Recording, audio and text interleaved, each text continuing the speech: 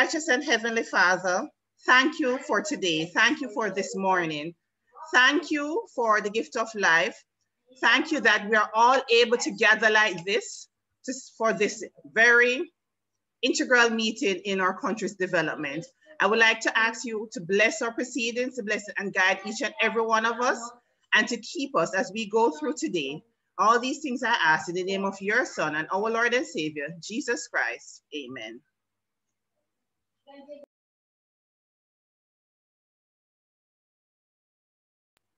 Okay, so now we will begin with today's proceedings. Now, firstly, as I said before, I would like to thank you all for being here as we go through today's program. We are today discussing labor market. Well, our theme for today is the labor market reimagined for development post-COVID 2019. And I would like to say that I think everyone agrees with me when we say that 2019 has changed the way we think about a lot of things. It has changed how we work, how we go to school, and things are just not the same like it used to be. And so as we go forward, we need to think about what does this mean for our labor market? Persons are now working from home. As a matter of fact, work has moved from being a place to a thing. And how do we navigate these new waters going forward? How do we inform our students who are now considering careers? What should I do? What jobs were relevant 2-3 years ago that may not be relevant in another 2, 3, 4 years? What are the new skills that we need to develop? And so a discussion of this nature is very critical and very timely. And so I'd like to thank you all for being here. And we look forward to the discussion that will ensue from the various presentations that we will have today. And also I would like to state that I would also want you to listen carefully to all the presentations because there could be a little something for listening. And so at this point, I would like to now invite our Director General from the Planning Institute of Jamaica, Dr. Wayne Henry, to give the opening remarks. Dr. Henry, over to you. Thank you very much, Ms. Antoinette Richards, moderator. You does an excellent job as usual. We want to thank you everyone for joining and participating in today's forum. It's a pleasure to bring remarks at the Labour Market Forum. I like the theme as we begin to reimagine the labor market post-COVID, for development post-COVID. I think this year's forum comes at a significant time, particularly because of the pandemic. The COVID pandemic has dealt a severe blow to the labor market globally. And Jamaica is no exception. You think of the impact on labor from both, the labor market has suffered from both supply and demand shocks because of the COVID pandemic. So as you think of persons being affected by the virus, you think of measures put in place to contain the spread. That would represent supply shocks, shocks to labor supply. And then as you think of the impact on aggregate demand for goods and services, then you're thinking of then the overall demand shock. And so to put in context for Jamaica, when we think of the 2008 crisis, the global economic and financial crisis that ran from 2008 to about 2012, in Jamaica, there was a loss of some 90,900 jobs. Over 90,000 jobs were lost during that time. And we estimated it took us maybe some 7-8 years to recover in terms of the employment, the labor market. As we think of the COVID pandemic, we've seen where since March, the first case in Jamaica, confirmed case in March 2020, until we did the labor force, did the labor force survey in July 2020, we lost some 135,000, I think 600 jobs, over 135,000 jobs. So compared to over 90,000 jobs in a 3 to 4 year period, compared to 135,000 jobs in a 3 to 4 month period. So it's a severe impact. And then as you look at what's happening, we've been forced I think to rely more on technology, you know, education system, doing business, etc. And then what the pandemic is showing, that it can exacerbate or worsen inequality, because not everyone has the same capacity to respond. Not everyone has the wherewithal, whether in terms of technology, devices, or just connectivity. And that's a concern we have across sectors. And particularly in the labor market, persons can be left behind if they can't participate remotely. They don't have reliable connectivity. If they don't have the wherewithal, then it becomes very difficult. And so we have to now begin to deliberate, how do we move forward? And then as we are forced, even though we had the digital agenda on our radars, it's been accelerated and pronounced because of the pandemic. And so we begin to think about what will that mean for the labor market in terms of the greater infusion and reliance on technology. And while there are many benefits, there are going to be implications that we'll have to treat with from a labor market standpoint.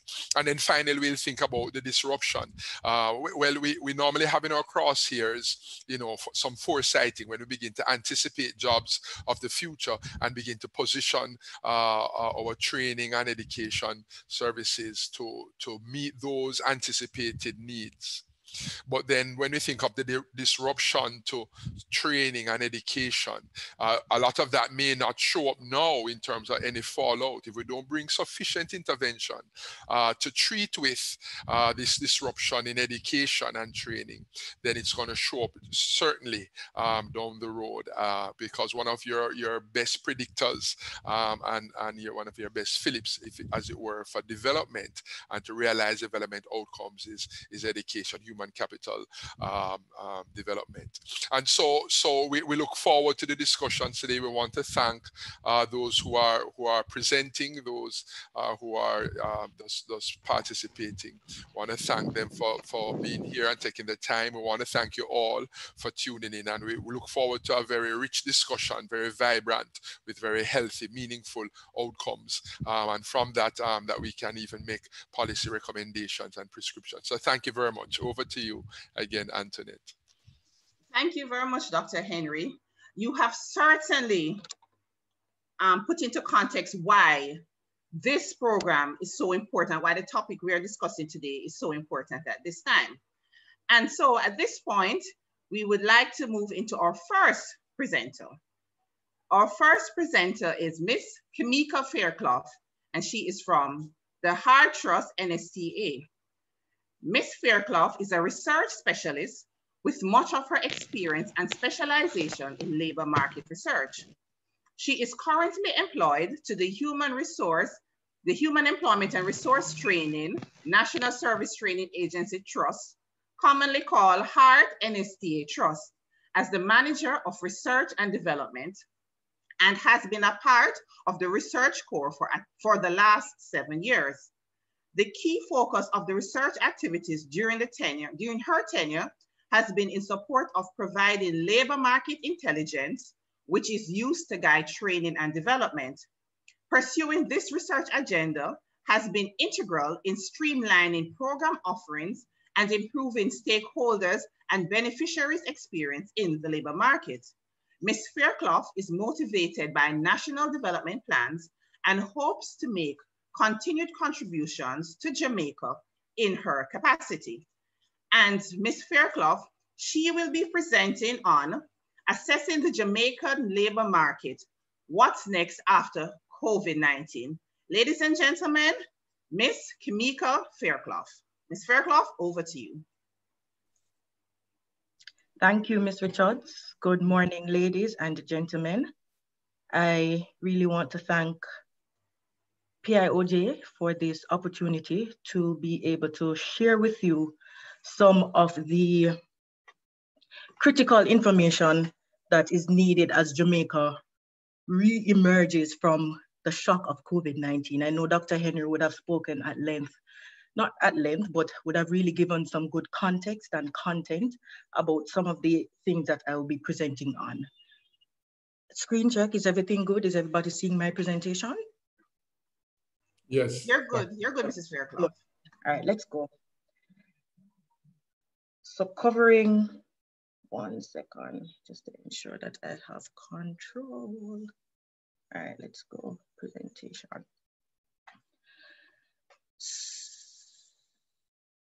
The labor market and training, implications of COVID-19.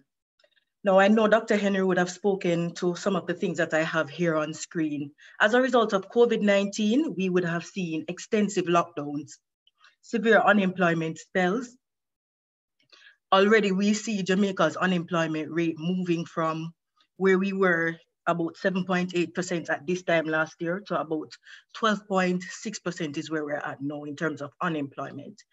We've seen temporary income losses and a falling aggregate demand. If persons have less to spend, they will spend less. It's basically what we're experiencing. And naturally, we have seen a disruption in training and education, especially as it relates to TVET, because a lot of what TVET does is hard to facilitate through online. So we have seen a lot of disruption in training and education. Now, as a result of that, or as a result of these impacts, ladies and gentlemen, we have noticed, or the World Economic Forum from the IMF has projected major contraction, even from the global side. In 2020, as you see on screen, the contraction that was projected was at 4.9%. But all of the indexes that are here are showing that we are anticipating some level of growth for the next year, the next financial year, 2021. Whether it is from the advanced economy or emerging markets, we're anticipating that there will be growth.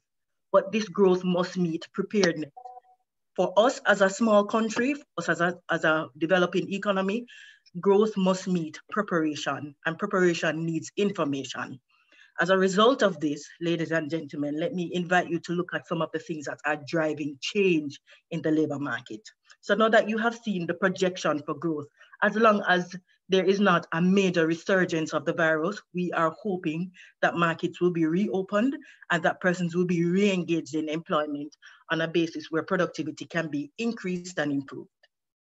Now, these are some of the things that are driving the labor market on a major scale. The one that heads the list is COVID-19. COVID-19 has changed the way in which people work, the ways in which people do business, and the ways in which people go to school. Telecommuting has become the new order of the day. Today, I am working and I am at home. Now, persons may have had this policy on their books for a while, but the rate at which COVID-19 has accelerated these realities means that, ladies and gentlemen, we must be prepared for changes at any pace and at any speed. We're talking about people doing more business online, the growth of e-commerce, and that came as a result of COVID-19. Persons who would have been unemployed or persons who would have lost their job during the time of COVID and would have started their own online businesses. We're seeing growth in that.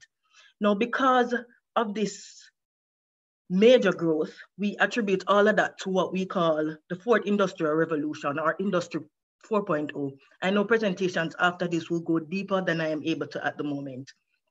So because of the Industry 4.0, the infusion of technology has become so great. It has gone on a scale so wide that if you are not technologically savvy, if you do not have digital literacy and have digital skills, you will be left behind. It is a sad reality, but it is one that we must own and accept in this time.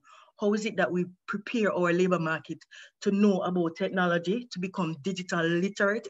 Normally, literacy and numeracy would be the order of the day. But now, if you're not digitally literate, you will be left behind. We're talking about the Generation Z and the millennials who will be the labor force of tomorrow. Already they are technologically savvy. They will be your employers, they will be our employees. And if already they are so fast-paced in terms of what the technology looks like, it shows us that technology is driving, even at that age, that technology is driving everything that we do and everything that we become, how we learn, how we interact, and how we do business. And because Generation Z, or the millennials, is the labor force of tomorrow, it is important that we get on with these skills as well. How is it that we nurture them to see that good use and the not so good use of technology. We're talking about new media, and we're talking about how social media has joined the media platform to become a business tool and a tool of communication. Social media has become a platform for which persons do business and even educate themselves. So social media one time would have been seen as a place where people go for gossip. It is much more than that. It has become a platform for people to anchor their businesses. Those businesses that survived, those small businesses that survived COVID-19 are the businesses that had a face on social media, where persons could go out and make their orders and get products from persons who had a representation on the media. And we're talking about health and safety. Because of COVID-19, two of the most important realities are persons' health and their safety. The persons are not going to go in a space where they jeopardize their health and safety. And as a result of that, whereas initially our personal space was 3 feet, our personal space has become 6 feet and more. And so our workplaces must be designed with that in mind. Persons will not go to work in a place where it is clustered or it does not give them the comfort that they are safe. So now that we have dealt with some of the things that are driving the labor market on a major basis, we want to talk about how is it that we respond from both the labor side and from both the demand side and the supply side. How is it that we respond during this pandemic? From the demand side, let's talk about 5 of the things that can be implemented to help resurge the labor market or help the labor market to normalize. We talk about creating incentive for job creation. It's not in my hand, naturally, because I am not so endowed, but for those who can create incentives for job creation, the more people think that they are being rewarded for doing these things, is the more that they will be driven to do it. Talking about offering wage subsidies. I know you're seeing my screen, so I don't have to read everything. But let me emphasize workforce reallocation, where it is that most persons would have lost their job. It is important that some of these persons are reskilled, retooled, upskilled, and that labor is carried to sectors that demand them the most. So the sectors that don't demand them now, or the sectors that do not need these people now, persons can be retrained, reskilled, recertified, and be taken into these sectors to be absorbed by these sectors that need them most. Talking about creating unemployment insurance, as well as enabling secure work environment. We spoke about it a few seconds ago. How is it that we make people safe when they come to work? Creating flexible work practices and robust hygiene and sanitation practices. Now from the supply side, this is where those who are listening to me, if you have a talent to offer to the labor market, this is where you come in. These are some of the considerations that you must make as an employee or as somebody who wants to work as an entrepreneur. Now, these are some of the important responses that must be taken by persons who are on the supply side. Certification of the uncertified workforce is integral.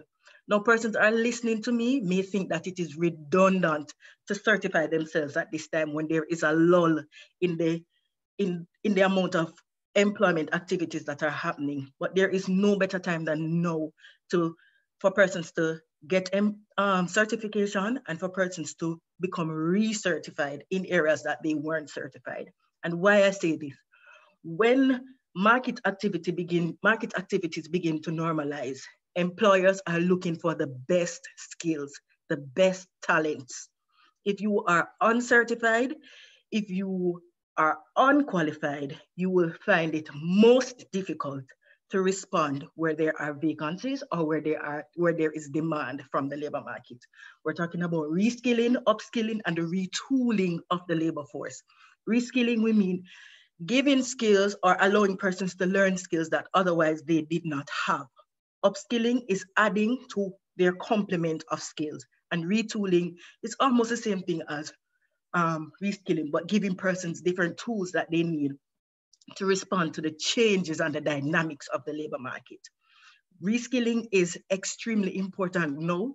There are persons who would have lost their jobs, not only because of COVID, but because they could not respond to the dynamics of and the changes of the labor market at this time. They don't know how to use a computer when a computer is all that is needed to be used for the job. They don't know how to use something that is technical and technological. So they will be left behind because this is all that is needed for the job at this point. So reskilling, upskilling, and retooling is very vital at this time. We're talking about training of the most vulnerable workers through short courses at this time. And by vulnerable workers, we're talking about those with the least experiences. We're talking about persons who are probably the older ones in the labor force. We're talking about persons with disabilities. Those are persons we consider to be vulnerable workers. So we're talking about having some short courses for these persons, or persons accessing these short courses so that they can complement the skills that they have, so that when there is reopening of the markets and when that they may be attractive to employers, as well as creating their own employment. And it leads me to the next point, self-employment and entrepreneurship. This is what I believe, to an extent, would have saved a part of our economy. Those who would have been laid off as a result of COVID-19, those who would have lost their jobs as a result of COVID-19, turned to the talents that they have and began doing their own thing. On social media, every scroll you scroll is a new person with a new business idea, doing something because they need a source of income. Now, this culture of entrepreneurship must be greatly driven and supported. There must be infrastructure for this culture so that it can continue to promote economic growth and even promote well-being of our citizens. And as such, it is important that those who are under the hearing of my voice can know that working for yourself is one of the most empowering things, not to diminish persons who work for others, because I am one who works for, who work for someone else, but it is something that gives you some level of security, right? And we're talking about online job matching, counseling, and labor market information. This is a timely forum. Persons who are hearing, persons who are listening do have the opportunity to see what are some of the best next steps that they can take, to see how is it that we can approach the changes and the dynamism of the labor market. How is it that we can get information that can help us to make decisions about our employment and career choices, right? So these are the supply side measures. We want to quickly look at the retooling and upskilling of the labor market and some of the must-have skills. Remember, we spoke about reskilling, upskilling, retooling. And for this to happen, persons must be of an adaptable and flexible mindset. Employers are looking for persons who are most adaptable, persons who are most flexible, so that if you are put in a situation or something is withdrawn from you, or there is change in the labor market, shocks in the labor market, you can respond to these.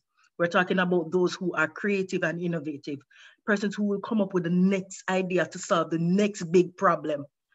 Retooling and upskilling the labor market cannot be done without these integral skills. Tech savviness. It is not only knowing that a computer is a computer and knowing the parts of a computer.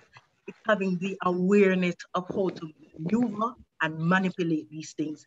How is it that you take up a tablet and it is... How is it that we take up a tablet and it is used for the good, for your good, for business operation, for good communication, and we come down to the point of communication. So these are 4 skills, and we're adding another 4 to it. Retooling and upskilling the labor market requires persons who are in tune with emotional intelligence. How is it that you respond and react to changes and diversification and things that are not in your comfort zone? How is it, and to give you a real example, we talk about moving people from one sector to the next, reallocation of workforce. Persons must be able to be in tune with emotional intelligence and know that this is for my good and also for the good of national development. And so reskilling and retooling and upskilling is not something that is a detriment to me, but I can accept it as a real change and make real contributions. We're talking about entrepreneurial skills, and we spoke about it earlier. Digital skills. How is it that you decode something that is a picture into a message? Having digital skill, meaning you are able to filter where information is good and information is not good. And we're talking about also time management. We spoke about 8 critical skills that are needed for each and every person who will respond to retooling and upskilling of the labor market. Now, ladies and gentlemen, I want to invite you into the second part of this presentation. We spoke earlier about some of the strategies and the steps that must be taken for persons to be able to respond in a way that is vigorous, in a way that is robust to the changes and the dynamics of the labor market in this post-COVID times. If we're anticipating an economy of buoyancy, we need persons who are trained, persons who are certified, persons who are qualified, those who are adaptable to changes, those who are flexible, those who are digital literate, those who have an entrepreneurial mindset, those who can weather the storms, and those who know that even though this is a valley experience, they are anticipating a mountain movement. And those persons, and we spoke about that aspect. I want to invite you to look at some of the new and emerging areas, not only as a result of COVID-19, but as a result of the infusion of technology.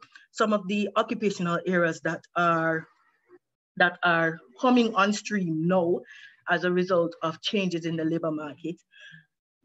Some of the occupational areas that are seeing tremendous, not now, but we can anticipate that they will see tremendous growth as a result of where the labor market is going. I will discuss these as sector to sector, and we will be looking at these sectors of focus. These are some of the sectors that I know are priority areas for the government. We have our ICT, manufacturing, agriculture, global services, logistics, and tourism. Now, these 6 sectors are not the only 6 sectors in Jamaica, but as I say, they will be sectors of growth, sectors where we are expecting the greatest employment opportunities, and we're expecting the greatest infusion of technology that can move persons from one dimension to the next. When we talk about ICT, these are the areas that today we'll be talking about: artificial intelligence, networking and telecommunication, data protection and cybersecurity, and global services. Now, to mention emerging areas, it is crucial to also mention emerging technologies, because occupational areas tend to emerge where there are, or tend to be new or emerging where there are major technological changes and infusion, where there are major market movements, where there may be rapid growth in a sector. Those are the things that cause areas to either be considered or classified as new or emerging. So before I touch on each slide that has a new or emerging area, we want to look at some of the new and emerging technologies associated with these sectors. So under ICT, I know you're seeing my screen, so I don't have to read it, as well as the presentation will be made accessible to you. But just to highlight some of the big ones: 3D printers, non-humanoid robots, automation, machine learning, virtual and augmented reality, Ansible, and network access control. So these are some of the major new and emerging technologies that are coming on stream and are changing the way in which persons work and do business, as well as changing some of the name and the classifications of occupations and some of the responsibilities of persons who are employed in the labor market. Now, for the new and emerging areas, I could not exhaust the list today, mainly because I do not have the time, as well as I would not want to bore you. So when we talk about the new and emerging areas under ICT, these are some of the ones. And as I mentioned earlier, the list is not exhaustive. We have our process automation experts, and we know a lot of things have moved from manual to automated, and this is where our process automation experts would come in. How is it that you automate a process that is repetitive? How is it that you automate a process that does not need a human body How is it that you make a process more efficient and effective? These are some of the experts that come into play. Excuse me. We're talking about our artificial intelligence developers and engineers, cybersecurity specialists, and you can see how everything interrelates. Content creators, robotics engineer, and our data architects. Now, as I said, the presentation will be made available to you and questions can be asked after. The next sector that we'll be looking at is logistics. And logistics in Jamaica, we classify it under 4 main subheadings. To my understanding, we have shipping or the maritime and freight, air aviation services, warehousing services, transportation, inland services. Now, logistics in Jamaica features these new and emerging technologies. We have our ASICUDA, which is the automated system for customs data. It is a computerized system that has been, I think, infused by the UNCTAD, United Nations Conference on Trade and Development, to administer the country's customs. So most, if not all, countries who are treated to UNCTAD would have had ASICUDA, and Jamaica is one of them. So we are now using ASICUDA. We have virtual reality, augmented reality, we have blockchain technology, 3D printers also in logistics, and a terminal operating system. As I said, not exhaustive, there are more.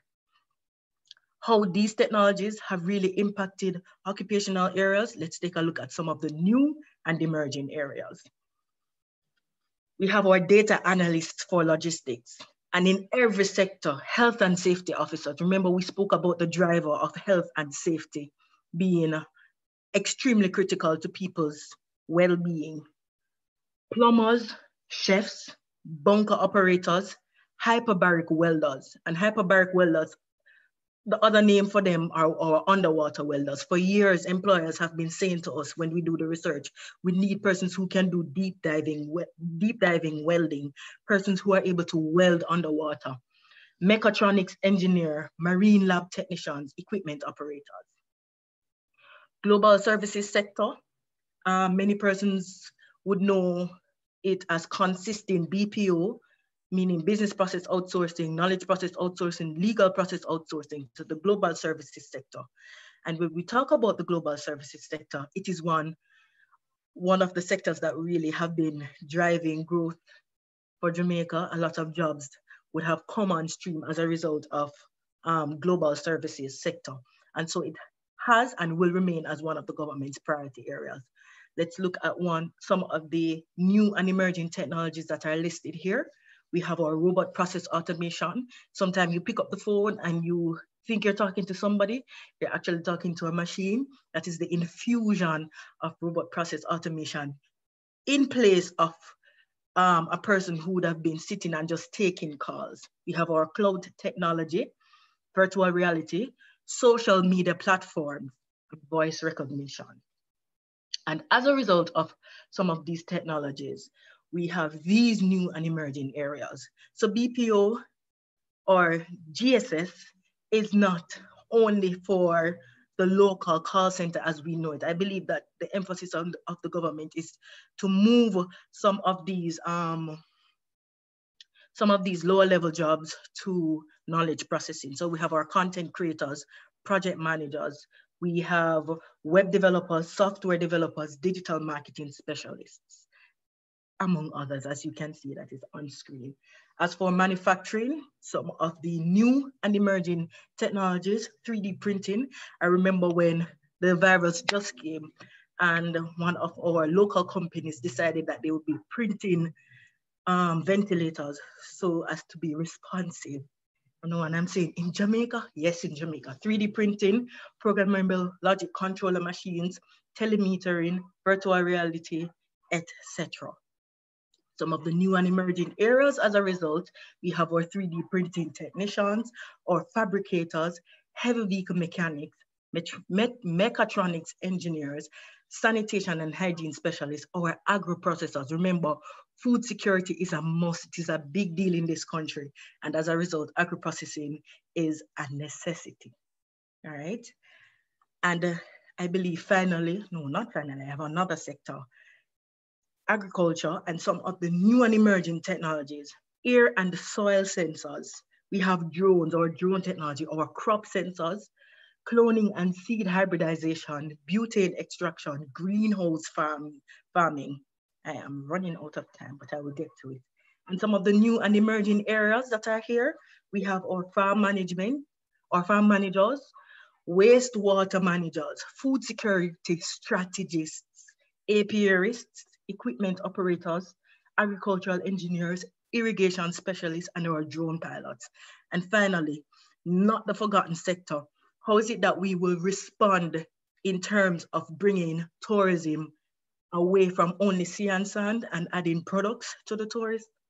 We know Jamaica is a well sought after destination. Persons will continue to come. However, we want to show you some of the new and emerging technologies that are here, as well as some of the new and emerging areas.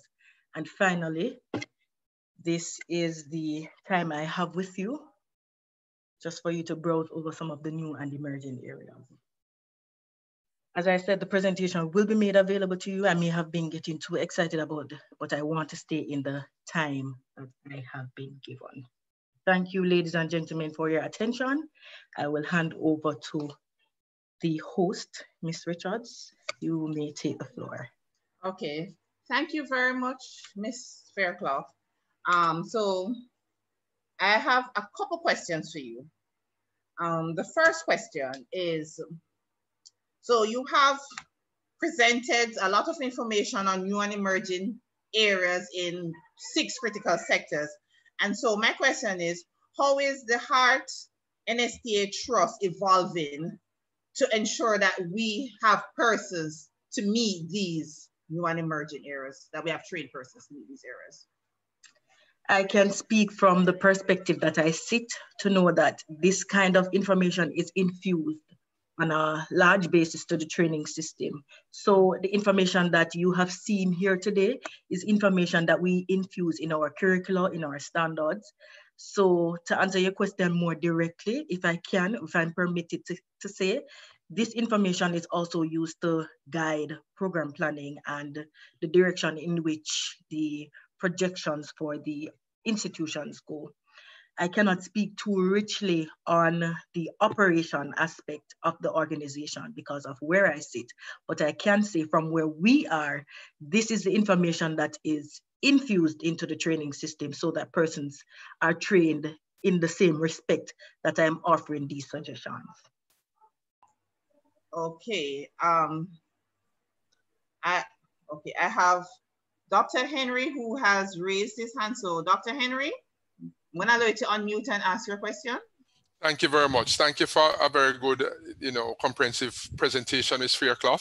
I liked it a lot. Just want to ask, and from a Heart NSTA standpoint, the pandemic is forcing us, organizations, entities, and individuals to be more flexible, to be more agile. We have to pivot to be relevant, etc. How are you going about that in terms of training? Some of these attributes, you call them in some cases soft skills, but something like emotional intelligence, they need to be flexible. How do you infuse that, inculcate that in trainees? Dr. Henry, I wish I could say more about the training aspect. From the Heart Trust perspective, I know this is something that is largely operational, but as I was hinting previously, these recommendations for soft skills have always been identified as shortcomings for our graduates when we survey the labor market, when we listen to what the stakeholders are saying. And these have always been recommendations for training in terms of our stakeholders want to see our graduates to as more flexible, having more EQ, having more such and such and such. So the recommendation that is made from our team in research is normally sent to operations to make standards and curriculum to make them responsive to some of these shortcomings. So to honestly say, this is something that we hope is infused in probably through simulations at training institution, giving real life situation, giving persons on the job training, etc., etc. Those are some of the examples that I may be able to quote. I don't think I can sufficiently answer in terms of, because I know it is a question that is more targeted for the operational aspect of the trust. So I'm sorry I don't have that information as to the specifics of how we get our trainees ready and responsive, but I do know that this information at best is infused in our standards and curricula as persons use them for training. Sure. Thank you very much. Okay. Thank you. I have a question here from Mr. Neville Ying, and his question is, what are the strategies for education and training institutions in Jamaica to focus on employability rather than employment and the mix of hard and soft skills? What are the strategies for education and training institutions in Jamaica to focus on employability rather than employment, and also to ensure that we have a mix of both the hard and soft skills? Well, I guess you probably kind of discussed some of the soft skills in answering Dr. Henry's question, but the whole issue of moving from training for employment and training for employability. It's a good question. But as I'm trying to hint, the strategies that are used to prepare persons to not only be employable, no, you said to prepare persons not only for employment, but for potentially they're employable. Yeah. Strategies that are employed. I cannot speak to them. I cannot speak to them, not because I am inadequate or anything of that nature, only because I do not sit on that helm of the organization. My responsibilities are, I will not say siloed, but they are specific to providing the intelligence that is needed to create these strategies, so to speak. So what happens after this aspect is really on the operational side. Okay, well, I guess Mr. Ying's question is very critical. Very critical. I think for Mr. Ying, what I would say is it's something that, because at each labor market forum, there are takeaways that we at the PIOJ will keep, and then we will have discussions with partners moving forward about some of these things. So this is definitely one critical thing. So that would be very helpful. Right. So I have I believe questions. I know persons who can answer these questions. I don't know if they're in the audience. I don't know if they have been invited, but I'm sure there are persons on the operational aspect that can profoundly answer these questions. I do not want to misrepresent my organization by saying something that I cannot speak to aptly, but I do know of persons who can adequately answer some of these questions. Okay, so I have two quick questions because time is against us.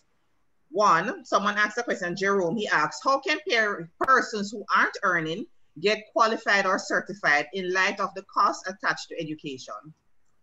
What I do know that if the person is asking specifically about the agency, HEART, there is absolutely no cost, just merely an administrative fee that is joined to our programs. Our programs are fully subsidized and persons can access our training through any regional office. They can apply online for training. They can show up at any of our regional offices. They can show up at any of our institutions, and they will be served there. I know if he's speaking specifically to the Heart Vocational Training Centers or any of our colleges, that the training is not at a cost to him because it has been fully subsidized. Okay, thank you. I see more as we ask questions. I see more questions come in the chat. So there's even questions asking about hard certifying persons who are skilled in their area but are illiterate. So they're very skilled, they're very good at what they do, but they're illiterate. And another question about, is HEART still doing on-site certifications at this time? So if you can take those two in one. All right. So as it pertains to certifying persons who are professionals in the area, yes, we have that fast-paced certification where persons can be certified if they're a professional in the area without going through the regular program, so to speak, but as it answers the part of illiteracy, what we do if that is identified, and as you know, we would have merged with the Jamaica Foundation for Lifelong Learning. So that is one of the steps that is taken to ensure that persons are literate and numerate. So persons who will not pass our standard tests that are issued, they are referred to the JFLL and steps are taken from there to ensure that persons are not only certified and qualified, but are also literate and numerate. Okay, and my final question would be, so the information you've presented, very important, very interesting, but I would like to know what steps is HART taking to provide this information to persons at the secondary level, so that as students are selecting courses and they're thinking about the what next, that this is being used to guide some of their decisions, because we still have some of the old ideas as it relates to jobs and careers that you're going to get. But how is this information now reaching where it matters so that these students make better choices in their selection and going forward? All right, so what I do know is that even my team, from time to time, we go to career days. We have relationship with some of these secondary schools, and we go to career days and make these presentations, not on a very large scale, I must admit, from where I sit, because there are times when we are called into the high schools to make these kinds of career presentations so we can guide persons into making better decisions about their career choices. As it relates to what the regional offices may do, I believe, I can't speak 100%, but I can speak that where my department sits, there are times when we have to engage secondary schools at these career day forums. There are relationships that we have established over the years with different high schools, and we go into these schools. I'm not sure if there's a program at the regional office. Somebody can correct me if they're here from HART, if there's a program from the regional office's perspective where they go in to secondary schools and have these career day functions. But I do know that there is a career development unit that even the other day I was asked to make a presentation there that we're targeting only high school students. So there are some forums that are held. I'm not sure if it's regular or sporadic, but I know there are forums that are held that engage primarily secondary students and give them this critical information. Maybe it needs to be expounded or on a greater level or basis, but I do know that it exists. Okay, thank you very much. Thank you so much. There are lots more questions we could ask, but then I have other presenters to come. So at this point, we will stop the presentation, stop the questions for this section. I would like to thank you very much for your presentation. You are most welcome. And thank you for having me. I know I went over my time. Yeah, there are persons who may want to contact you further for additional information. As she said, the presentations will be shared. There's one thing I would like to note. Dr. Ying, Prof. Ying, sorry, Never Ying, his question is a very interesting and important question. And depending on how the day runs, Prof. Ying, I hope you'll be on with us for the entire session. I would love to even give 5 minutes or so at the end of all the presentations where we can look at some takeaways, some way forward. And I think your question is one of the key things that I would like to have discussed further. So at that point, you will unmute yourself and you'll even talk more about that question, because I think that whole issue is very critical as we go forward. Again, Ms. Fairclough, thank you very much. And now we'll move on to our second presenter. Okay.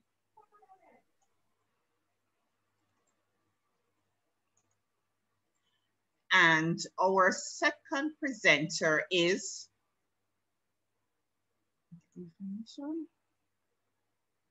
Dr. Truman Packard. Truman Packard is a lead economist in the World Bank Group, where he has worked since 1997 and is currently serving as Human Development Practice Leader for Mexico. Dr. Packard has worked with governments in Latin America, Central Europe, and the East Asia Pacific to design policies and deliver programs that improve people's human capital and employment outcomes. Trained as a labor economist with a PhD from the University of Oxford in the United Kingdom, his published work focuses on how labor law and social insurance programs, that is, retirement benefits, unemployment insurance, and health coverage, affect people's incentives to work and save. As part of the World Bank's Labor Global Solutions Group, he has focused mostly on how to improve labor regulation and social security to create jobs. Now, today, Dr. Packard will be presenting on the changing nature of work in the post-COVID-19 age. But before we move on to Dr. Packard, there are two things I need to do. There is a poll that we will have at the end of each presentation, and the poll will be coming up on your screen about now, and that poll you will use to vote and state what were your thoughts on Ms. Fairclough's presentation. Was it good? Was it excellent? Very good, you see it there. So please all just vote by clicking. Thank you.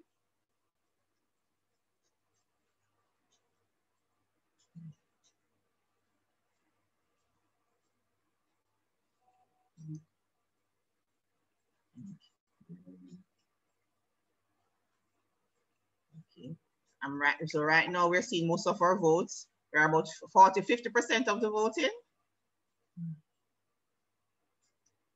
And we're ranging from excellent to very good. That's good. Thank you. Thank you.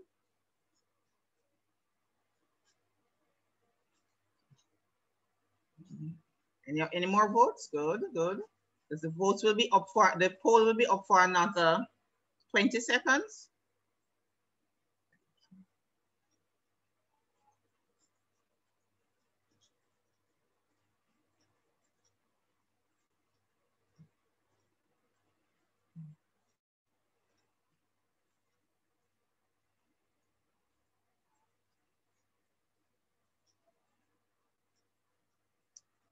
Okay, and great, and that's it. Thank you very much. And we see our results here.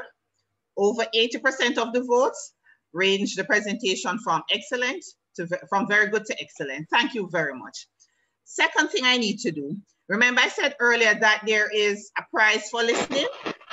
Okay, so we have a question, and the question is related to Ms. Fairclough's presentation. Now, the first person to correctly answer the question in the chat will get a token.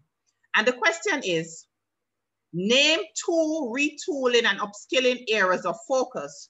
So I hope you are taking notes from the presentation.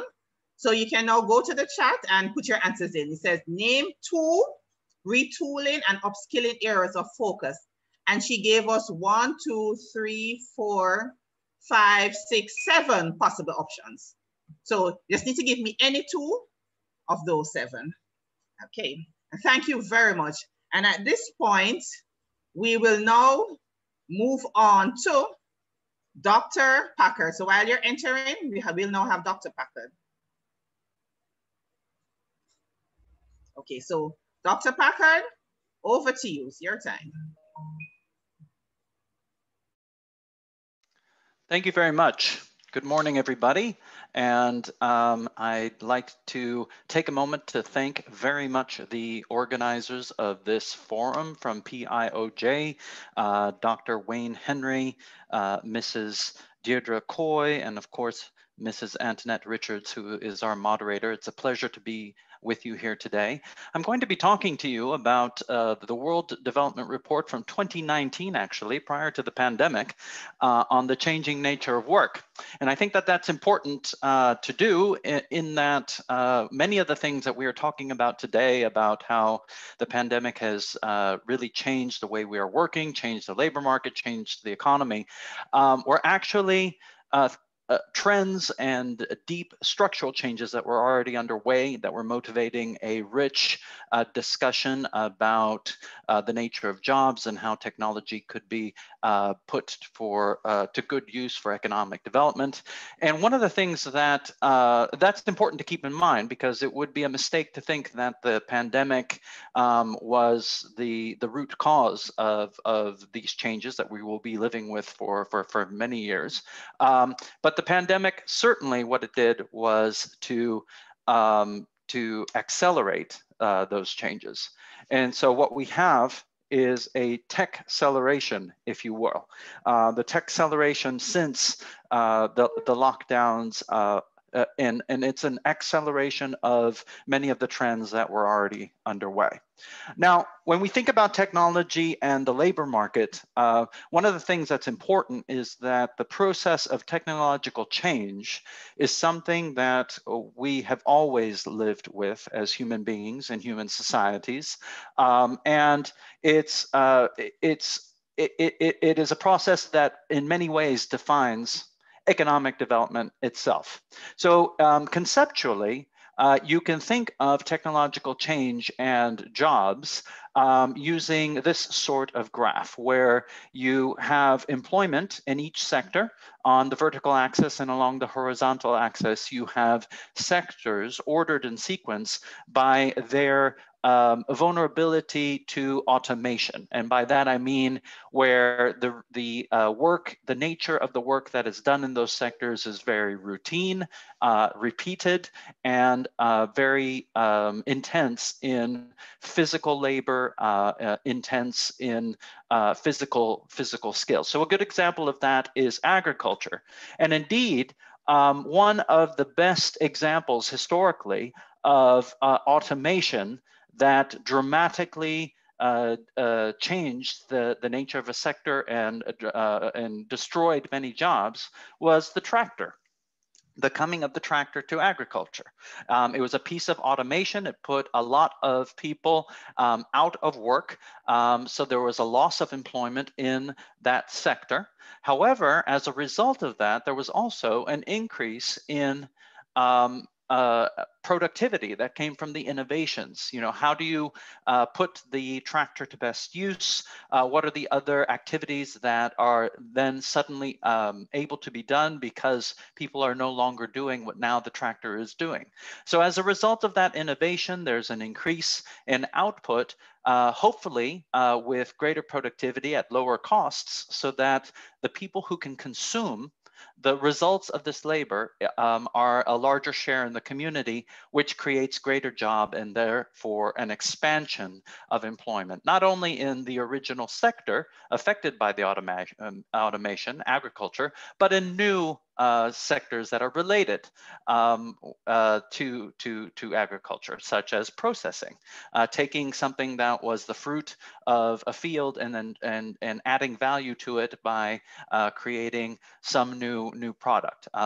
So that's kind of the process, and so it's important to keep that in mind, because sometimes it can seem like the conversation about technology and technological change and automation is a very grim one, is a very pessimistic one. So it's important to keep that positive outlook. Now, even before the pandemic, this debate had been going on for years. You know, what are going to be the jobs that are going to be destroyed by a widespread automation? And what you see here are some of the estimates that were made as to the percentage of jobs that would be lost from automation, from a selection of different countries in which the World Bank works. And what you can see from these estimates is that the range of the estimates are quite wide.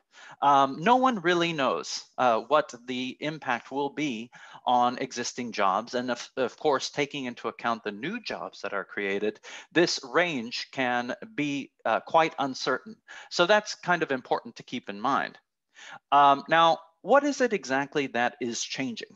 You know, we do see the manifestation of technology. We do see how we have more machines in the workplace. But what are some of the more fundamental dynamics that have been underway for a long time that is leading to those very visible outcomes? One of the things that's very apparent is that the geography of where jobs take place, where work is taking place, has changed dramatically. What you see here is a illustration of the shift in where manufacturing jobs have gone. From the high income countries, which is the orange line, where there were many manufacturing jobs at the start of the 1990s, those have been declining. And those jobs have been shifting to manufacturing industries, mainly in the fast developing economies in East Asia. All the while, throughout this same period, although there have been this dramatic shift, the total share of jobs, industry jobs globally and in the middle income countries has remained rather stable. So it's not so much that jobs are destroyed, it's just that different ways of producing go from certain places in the world to other places in the world, taking those jobs with them. I mean, certainly what is true is that there has been a decline in many countries in many of the jobs that are mainly manual. So the types of jobs that are the most susceptible to automation to be done by machines are those that are very, very intense in a routine activity, and mainly those that involve a high input of physical labor. And it does turn out that those are the jobs that appear to be disappearing, while jobs that require more cognitive input, more cognitive skills are the ones that have been increasing in share. Now, behind what we see with jobs, we also know that there has been a huge change in the nature of firms, a huge change in the nature of businesses.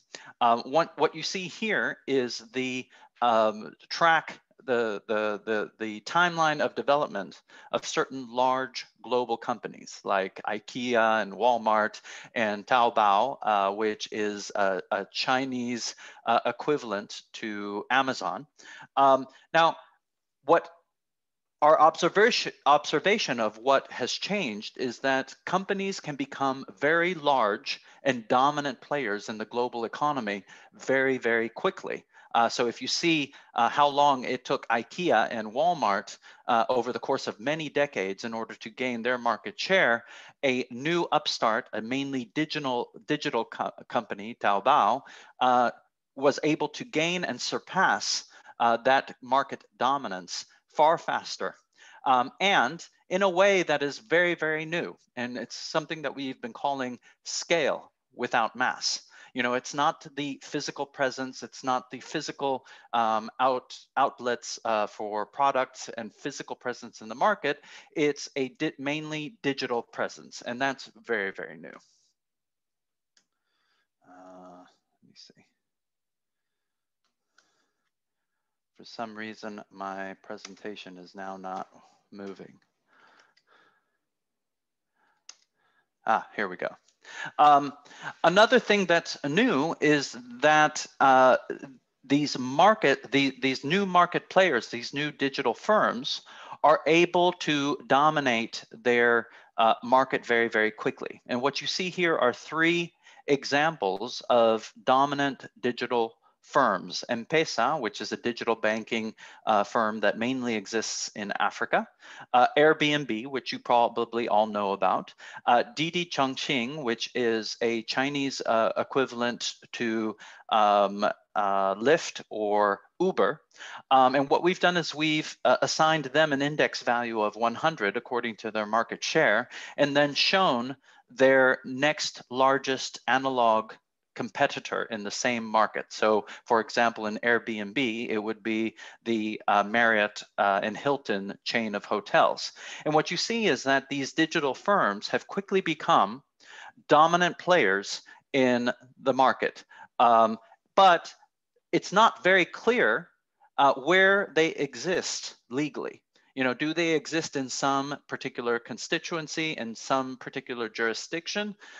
They mainly exist in the cloud, and that has important implications for things like regulation and taxation.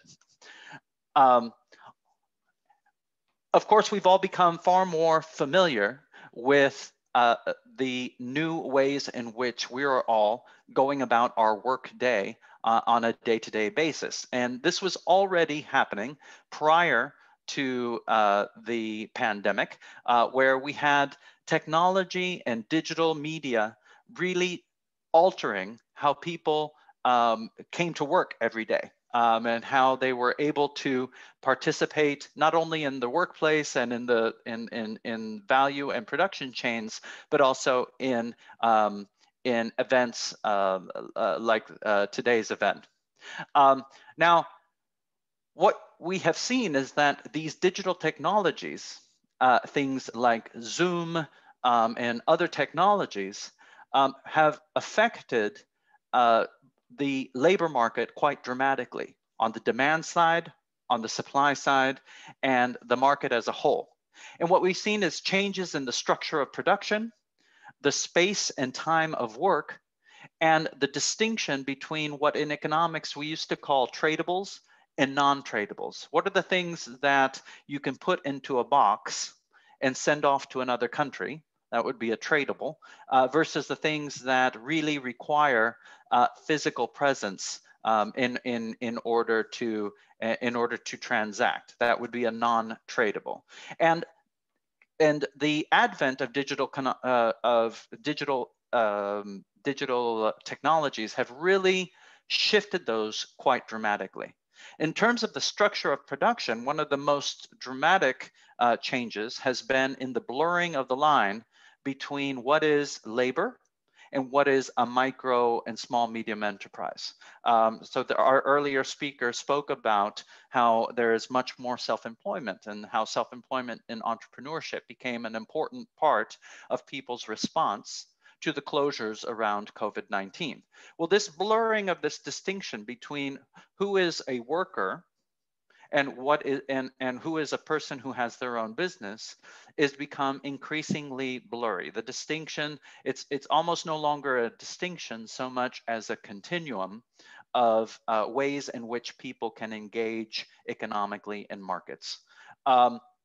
There's also an increase in market power. And that's important to take into account in terms of, the vulnerability that people who are employed might experience in terms of their negotiation position in the face of growing market power on the part of market dominating firms. Now, in terms of the space and time of work, this has been the change that probably has been most affected by COVID-19. And this is where it's probably the way that the so-called tech-acceleration, the acceleration of technology in the workspace, this tech-acceleration has become most evident to working people, where the very definition of where work happens is up in the air. Work can happen from anywhere. The tyranny of the clock is now dead. It doesn't matter so much as it used to at what time work starts and at what time work finishes. So the timing of work can be far more fluid.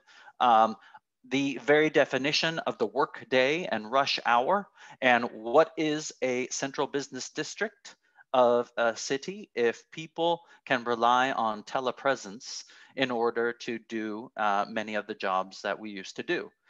So all of that has really been accelerated by the pandemic, and those are going to be deep changes that are going to be long lasting as business owners look at the cost of production and how this pandemic has forced them to really reconsider things like the rental of office space and people to reconsider whether it's worth paying high rents in order to live closer within walking distance to CBD and those sorts of considerations. In the midst of all this change, there are huge implications for labor policy, skills policy, and a colleague of mine also from the World Bank will be speaking on skills policy and education challenges specifically. But there are huge implications for these areas of policy where governments have been active for decades.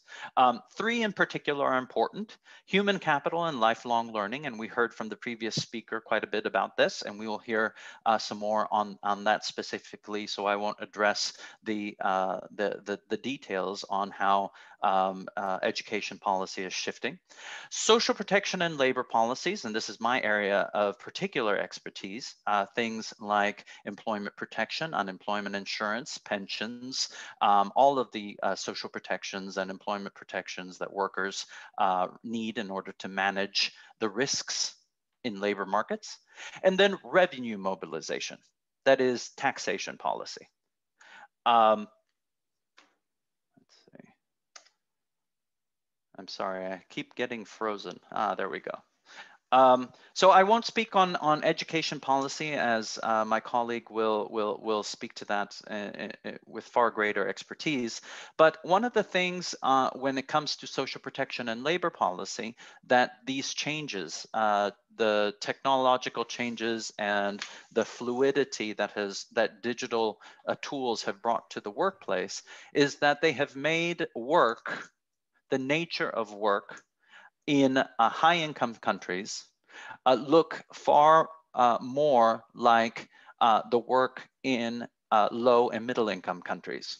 So this is a scene from a market. The people who are working in this market are probably working informally, which means that their work is probably only lightly regulated, if regulated at all, and certainly probably not taxed.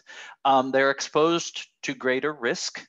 Their work time, the work rules, everything is very fluid. It has some definition. There is some institutions there, but these institutions are probably on the whole informal. Work in the high income countries with things like TaskRabbit and Uber and other digital platforms providing personal services is starting to look a lot like the way work has always looked in low and middle income countries.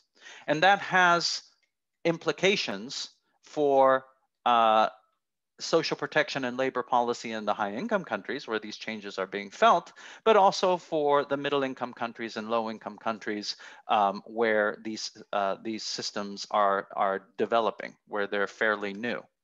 What you see here is a chart that tries to illustrate the poor fit between social protection and labor policies as they were written for a labor force in the 1950s and 1960s, which was mainly consisting of people in regular, stable forms of employment in factories and firms, and the reality of work now, which is becoming far more fluid and informal in the ways that I described earlier. And what you see here is the share of the population that is contributing on a regular basis to social insurance in 2 periods of time. So the markers around the horizontal dotted line show the extent to which over 20 to 25 years there's been change in this share of the labor force that's able to regularly participate in Social Security. And what you see immediately is that there's very, very little change.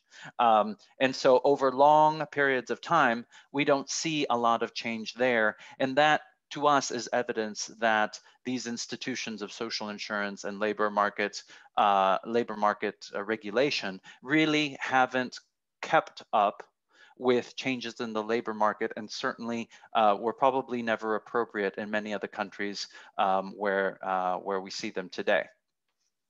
The arguments that we make is that many of the institutions, I mean, and I'm speaking here about social insurance and labor markets, but I think that this applies to more broadly to many policy institutions, that the assumptions on which the institutions were built need to change. With specific reference to social protection and labor markets, we have these industrial era assumptions about the nature of work, the homogeneity of work. Everybody's working in regular full-time jobs in factories and firms. These jobs are very, very stable. Work is a stable thing with long working employment relationships on which you can build and deliver social protection. Intermediation, there's always an employer that is an intermediary between the state and its policy objectives and the people, the citizen who needs work and protection. That payroll is the most visible flow in the economy, and therefore it is the most reliable flow that we should be taxing in order to finance the social protection and other public services like education and health. Our argument is that these assumptions have to change in order to match the way that work is today and is probably going to be in the future. So from homogeneity to diversity, people will work in lots of different ways. From stability to fluidity, you will probably change your jobs many times throughout your working life. And certainly you may work in lots of different ways, sometimes at the same time. You can have a small business and have an employed job with someone.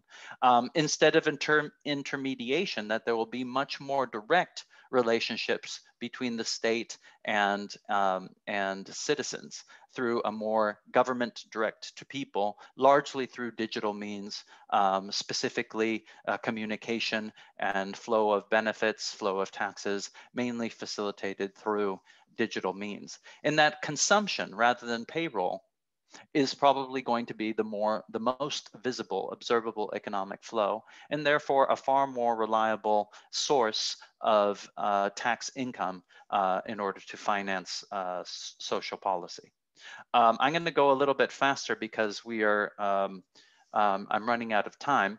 Now, what this assumes is a more inclusive social policy and a more inclusive and protective a social protection stance on the part of the state that tries to help people and give them the income support and the services that they need to navigate between the various different jobs that they will likely to hold during the course of their working life. We've done some very, very back of the envelope calculations to show how expensive the most inclusive forms of social protection can be, sometimes out of the reach of many countries. However, there's lots of different ways in which one can bring these costs down in order to make them far more affordable. The point is that whereas before it was okay to organize protection through the workplace and the place of employment, in the new world of work that we're seeing, there's going to be far greater fluidity. And so much greater effort should be put on supporting people as they navigate the changes as they go from one job to the next and one form of working to the next, rather than trying to protect them and to tie forms of protection strictly to where and how people work. That, of course, is going to imply having far greater tax revenue than many countries are able to collect right now. And what you see here is a comparison of how the ability of countries of different level of income to collect tax revenue as a share of GDP has been changing, but there are still huge gaps between what is being collected by low and middle income countries and what they would need to collect in order to really finance an effective social contract that matches the challenges of this new world of work. To close that revenue gap, it requires a lot of effort on taxation reforms. First and foremost, good housekeeping and the employ of greater technology in order to do better management, fiscal management, and better collection of taxes. The modernization of basic concepts. We spoke before about these new dominant digital firms existing mainly in the cloud. Where they exist, what jurisdiction they fall under is a big challenge in order to know how they should be fairly and appropriately taxed. The rebalance in the use of tax instruments, sometimes a taxation of property is not as intensively conducted by governments, and instead there is greater taxation of labor, which can in many ways punish the creation of jobs. And then the deployment of new tax instruments, for example, taxation of carbon and other pollutants far more intensively. The point is that there are ways within reach to close this gap, and it will be really necessary to close this gap in order for governments to really offer the sort of social contract risk management services that people will need in this new world of work. This is where I'll end, and I'm happy to take your questions. Thank you very much.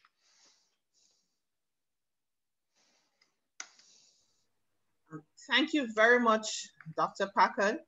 Another very, very interesting presentation. And I have our first question. And at this point, I'm going to allow Prof. Ying to unmute himself and ask his question. Prof. Ying? Can you hear me? Yes, we can hear you. Yes, Dr. Packard, very interesting presentation.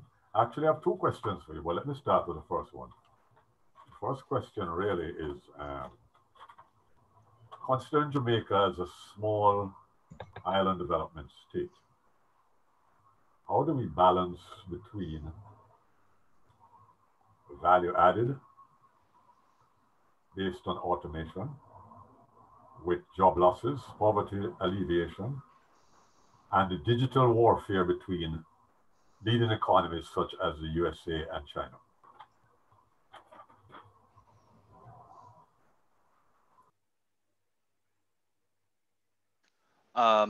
Okay. First of all, I think I worked on several small island states. I used to be part of the World Bank's program in the South Pacific. So we had clients like the Solomon Islands and Vanuatu and places that aren't dissimilar from Jamaica and facing similar challenges. I think that one of the things that being very clear about what Jamaica's assets are. One of those assets is huge. It's a deep-rooted familiarity, or the fact that it's an English-speaking country and an English-speaking population is a huge asset, and that already gives students from Jamaica a huge head start in the global workplace. The workplace of technology is an English-speaking workplace, and of course, people can learn that skill. However, it makes all the difference if you grew up with that skill already. So I think that that's an important asset. I think that the previous speaker spoke about two things specifically: the enabling of self-employment through digital platforms. And that's particularly important for small island state economies and working people who live in small island states, because what the digital technologies do is they help to defeat or overcome the tyranny of distance. And they also, they help you overcome they say that the curse of smallness, if you will. Through digital technologies, an entrepreneur in Jamaica can access a far bigger potential pool of customers than would ever have been possible before. So an entrepreneurial idea, the same idea as one held by a similarly entrepreneurial person in a place like the United States, in Jamaica, prior to the advent of digital technologies and digital marketplaces, the Jamaican entrepreneur would have been constrained by two factors: distance and small potential markets. Digital tools allow the Jamaican entrepreneur to overcome both of those things. And that is really revolutionary. The other thing is that it allows you to erase this distinction that I spoke about before between tradables and non-tradables. So now service providers in Jamaica who might have been limited, and this is where English comes in as very, very important, who might have been limited by having to give personal services in person, through telepresence, they're able to reach out and provide those services to a much broader potential set of clients. You haven't really touched the question about the trade war with respect to technology, because that affects us. You know, if we want to go 5G or 6G, you have the United States saying one thing. So you have the political aspect of it, which I know you're trying to avoid. But the reality is that when there is warfare among countries like China and the USA, as is going on now with 5G and all those things and Huawei and all that, it restricts the advanced technology that we can use to capitalize on those opportunities. Yes, sir. That's very, very true. I think when giants fight, it's the small people who always suffer. That's a sort of a version of a saying that we used to have. But I think it's very, very true. I don't want to minimize it, but I would also venture that this has always been the case. And so, you know, one does one's best, and we try to work through things like multinational organizations to bring people into a system of rules where size shouldn't matter as much as it has in the past. The final question for me is, what is going to be the change in role of trade unions, employers, and government with respect to social protection in this kind of market? I'm glad that you asked that, because I think that despite the fall in union membership around the world, I think that union membership is going to be even more important than it was in the past in order to ensure good employment outcomes and the fair remuneration of people's human capital. I say that because market power on the side of employers has grown tremendously. When I talked about the dominance of these digital companies, the power that is gained by these large companies that gain scale without mass, there is evidence that markets are becoming less fair for ordinary working people, and because of this shift in market power and unfair exploitative market practices, I think the accountability mechanism offered by unions is more vital than ever. But it's not unions as we knew them back in the 1950s and the 1960s. It's far more like cooperatives that are providing not only voice, but services to a number of small self-employed people. I mean, that would be the extreme manifestation, but that is kind of the future of organizations that are going to be effective in the workplace in the accountability function. Okay, thank you very much, Dr. Packard and Prof. Ying. We have a few questions in the chat, and let me see how quickly we can get through them, because we have two presenters who will have to leave soon. So the first question from Veronica, she's asking, what are some strategies that Jamaica can implement to assist the growth of employment in this pandemic? Why don't you give me the other one too, we can save time because. Okay, we also have a question here from Mr. Ora Lawson, and he says, do you have any suggestions? Any suggestions to address the rigidity in regulations that exist in many sectors during this time in the Caribbean region? Okay. Then we'll say the other two after. Thank you. Having both at the same time is actually helpful because they're very, very related. One of the things that is an observation, and I think this is true in almost every country that I've worked on, is that the regulations struggle to keep up with the reality of the working world, economies. You know, economies, labor markets, these are organic constructs, and so they're constantly shifting, because we as human beings are constantly shifting. And those shifts, particularly of late, because of technology, they've been accelerated, and it's very difficult for laws and regulations to keep up. Now, that's relevant to Veronica's question, because one of the things that is almost an imperative right now is for there to be the legality and the regulation of telepresence. You know, telepresence is something that is now a must. Before it was a convenience, it was a luxury for many people. Now it's an imperative for the workplace.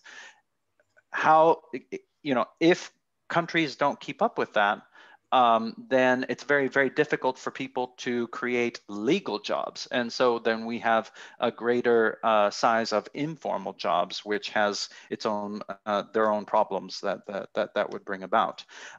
How to make regulation more flexible is to focus on the most important things, the most important risks, and to put effort on making sure that regulation is still relevant for those risks.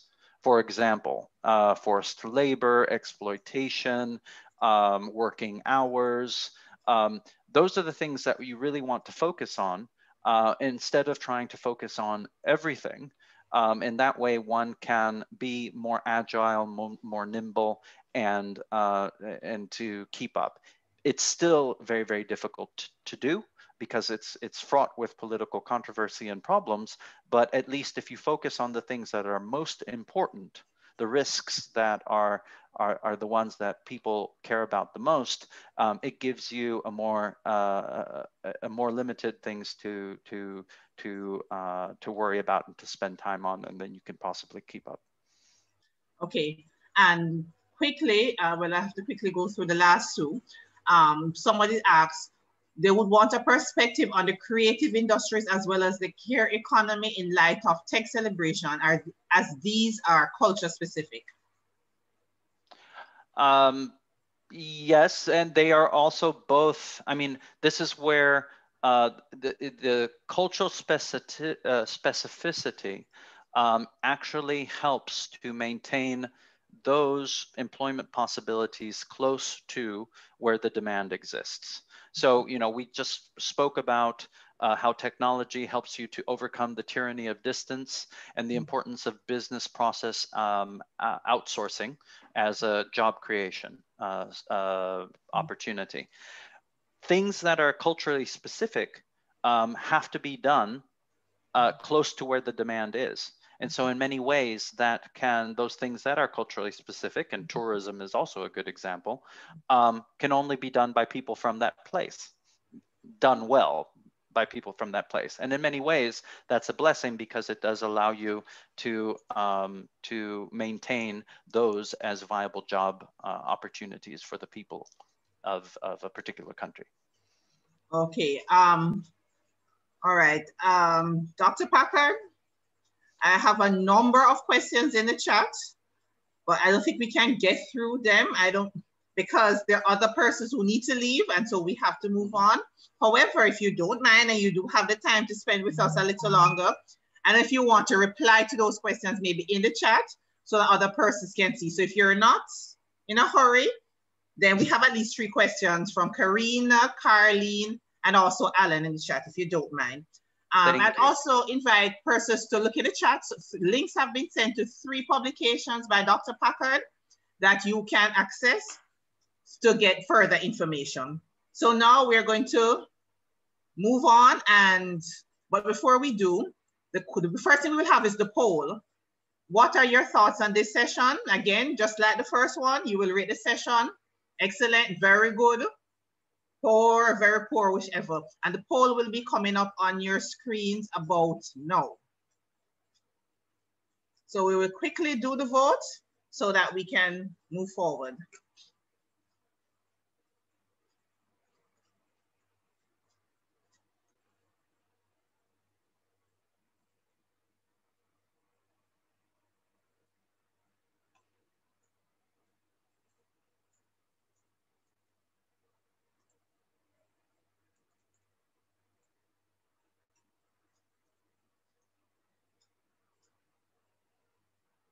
Okay, the poll will be up for another 15 seconds.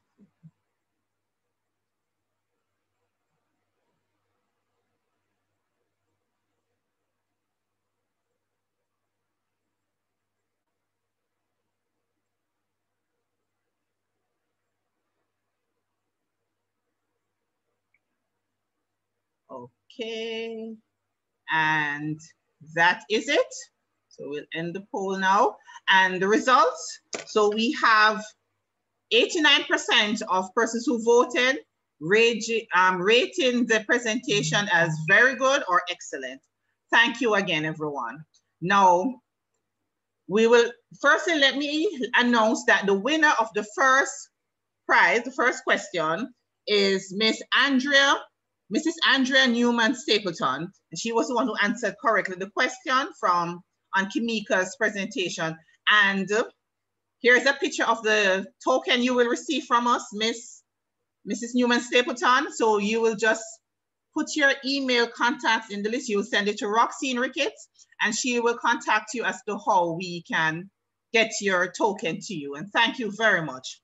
Now, we also have a question that is based on Dr. Packard's presentation.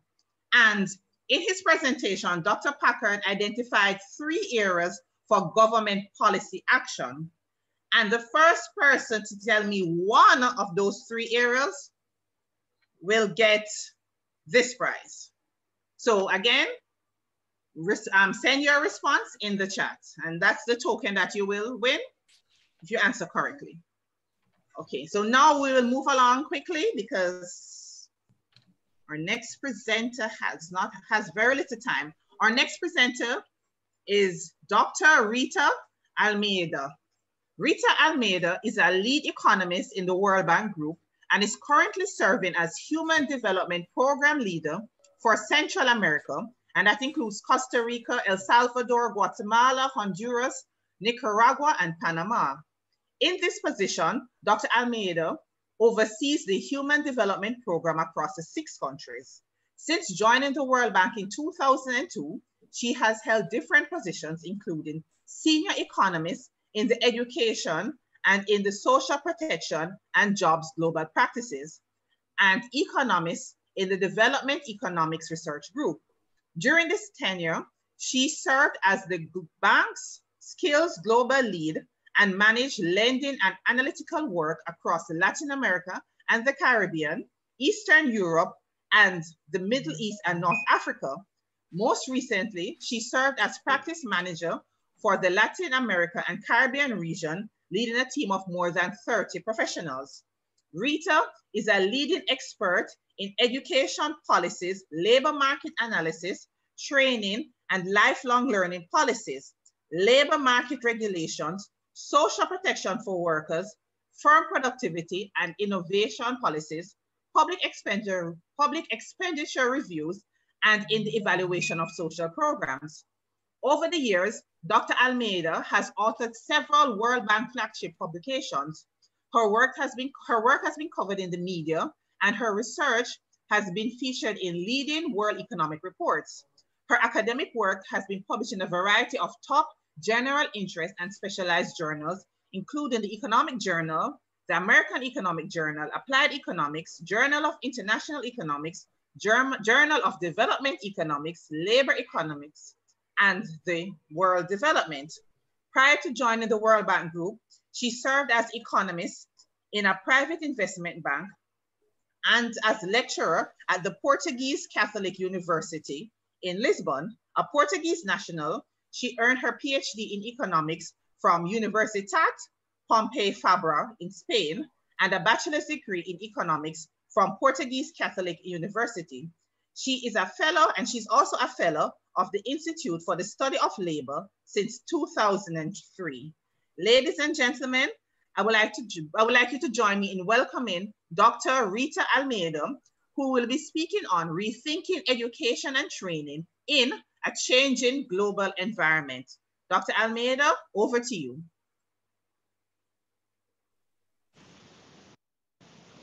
Thank you so much, Dr. Richards, for your very kind introduction. Can you hear me? You can. I can. Thank you so much. That's a very kind. Thank you very much again for the invitation. I'm very happy to have the opportunity to join the workshop. And I thank the Planning Institute and in particular, Dr. Daindra Coy for the invitation. I'm going to share my screen. Hopefully it's going to be smooth. Could you so kindly confirm that you can see the presentation? Yes, you yes, can? I can see it. Okay, terrific. So, I also wanted to let the organizers know that I've rearranged my commitment, so I will be able to stay for the presentation so that the organizers know that.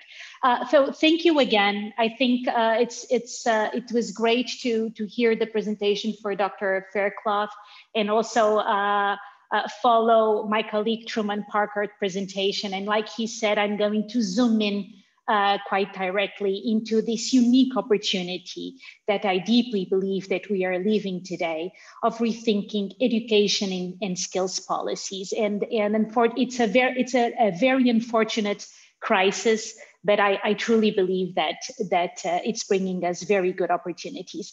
My presentation is going to be separated into three big buckets. I'm going to start briefly by discussing skills. Skills for what? Why do we care? Which skills?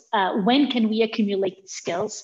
Then I'm going to briefly motivate, following what my colleague Truman Parker was already saying, that the changes in the world of work are posing unique opportunities for us to rethink education especially after COVID-19, which is accelerating even faster these big patterns of automation, of using technology, of digital skills, and so on.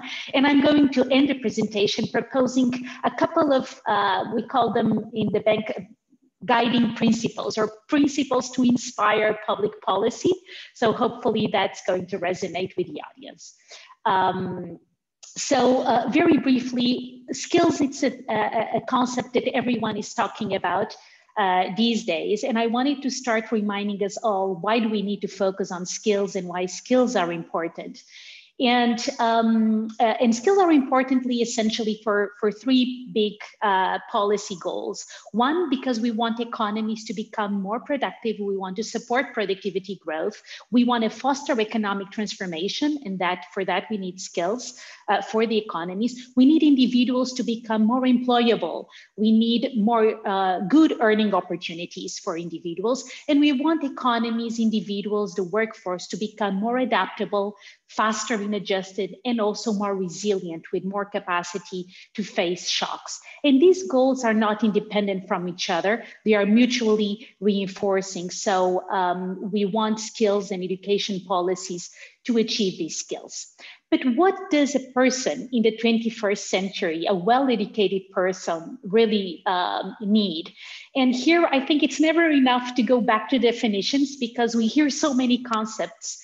And I think it's important to reinforce that skills, the skills of 21st century really encompass three different types or categories of skills. On one hand, the cognitive skills, and I think more and more important, we worry with building higher order cognitive things, about higher order cognitive skills, which are basically related with our capacity of learning how to learn, that gives us the lifetime adaptability. It's about our knowledge to solve problems. It's about our use of logical, intuitive, and critical thinking, above and beyond, obviously, having academic contexts about verbal ability or numeracy or memory recognition and so on.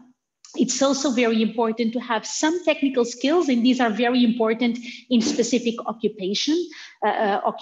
They are usually related with specific occupations or trades. For instance, I'm thinking about specific tasks that deal with manual dexterity, use of methods, materials, tools. We could also include here some of the ICT skills.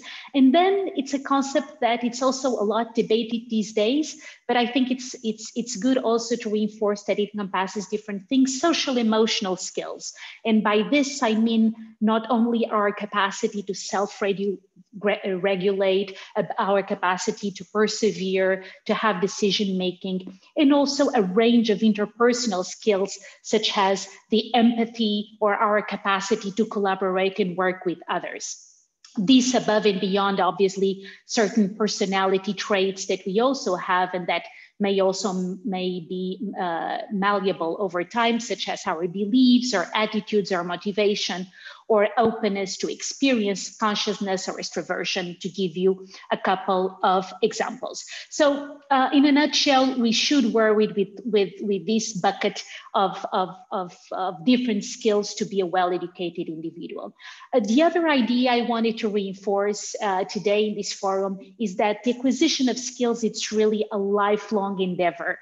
And for many of us, when we look back, by the time we left school, our skills and our competencies today are completely different. And more than half of an individual's lifetime human capital, it's actually accumulated on the job. So I think these ideas are important, that skills is really a continuum. Skills beget skills. The better the foundational skills that we have early in life, the easier it's going to get to accumulate more skills over time.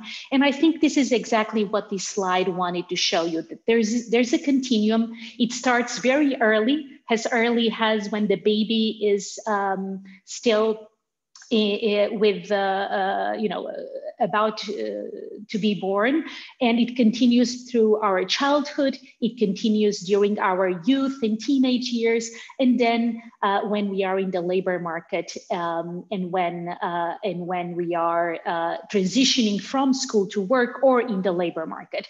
And obviously there's many different policies that play a role, from early childhood development to basic and post-secondary education, into short and long-term training policies. And I think Dr. Fairclough was also talking about the importance that today it is related with retooling, retraining, reskilling. And these are all things that for many of us happens either when we are in the workplace or when we are transitioning in between different states in the labor market. So many policies are relevant. And I think as important as this, many actors play and should have a role. For instance, when we accumulate skills during the first years of our lives, families are incredibly important to offer us the opportunity and to offer to give us the enabling environment and the stimulation that babies needs. The same during our children in school years. Schools and families, TVET providers are incredibly important, and so are university and the employers themselves, especially when we focus on the accumulation of skills later in life. I think one of the main things that I wanted to leave in this presentation, it's the idea that automation, everything that Truman Packard talked about, what can potentially be a threat, as we've seen in the automation, need not be a threat if individuals are actually well prepared to upgrade their skills and to benefit from technology and not being replaced by technology. And I think the WDR that Truman mentioned from 2018 laid this out incredibly well, and they show with different pieces of evidence that skills that complement technology are increasingly human, higher order cognitive thinking. So exactly this capacity of learning how to learn has opposite to having specific subject content, or social emotional skills. Like I was saying, the interpersonal skills, the empathy, our capacity to work with others, and also the skills that are immediately related with the use of technology, such as digital literacy, are also becoming quite important. And the bank in different reports has shown the empirical evidence on these patterns in emerging economies. Yet in Latin America and the Caribbean, we do face quite a few challenges. And all these pressures and all these big trends that are happening, and now with COVID-19, are really cutting the region in a vulnerable situation. In these graphs, you actually show the incidence of learning poverty, and I think this is an important statistic that I wanted to draw your attention. Today in Latin America and the Caribbean, 51% of the children cannot read with proficiency by the age of 10. So in other words, children who are supposed to have capacity to read and understand a very, very simple text, they don't have that ability. And if we look within countries, across any country, ranging from Chile, Costa Rica, or going all the way perhaps to more vulnerable economies such as, for instance, Nicaragua, where I work with, there are huge gaps between the capacities that children have in the upper quintiles of the income distribution versus the lowest quintiles. And in the middle of all this, because this data actually refers to pre-COVID trends, in the middle of this, we were faced with COVID-19 pandemics, and we had nationwide school closures. And you can see those school closures on the left of the screen in the big map, and certainly in Latin America, most of the countries had countrywide closures, and families were quite still poorly equipped to face remote learning opportunities. And we see here that only 50% of individuals in Latin America actually have access and can use internet in their homes. This created huge difficulties for ministries of education, for technical institutions to deliver training and to deliver education in such a difficult context. So our big attention, especially certainly at the bank, but much broader than that, is with learning losses, with the risk of school dropouts, which are incredibly important risks, adding to an already very large share of youth inactivity, what we call minis,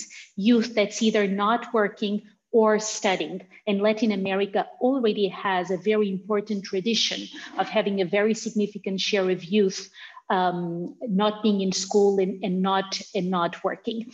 So I started this talk saying that I believe there's a unique opportunity to rethink education and training systems and to build back better systems. So after the initial phases of the coping and the continuity of education and training services that all the countries in the world have coped with this huge challenge, I think there's going to be an opportunity to focus on more accelerated learning patterns, and we should keep our eyes on what's the long-term vision, which is an increased access to equitable, quality, and resilient systems. And for this, there are obvious things that need to be done, like closing the digital divide. That's going to be more and more important.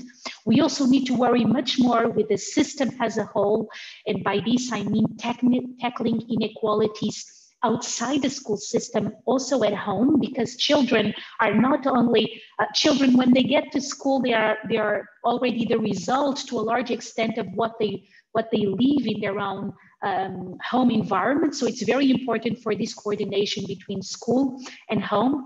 And it's very important at a time of huge fiscal pressures everywhere to safeguard public education spending and also ensure support to the education system, to the management of education system. And this slide is supposed to, it's actually, the World Bank just launched a new publication where we are proposing a vision for the learning of the 21st century, the learning of the future.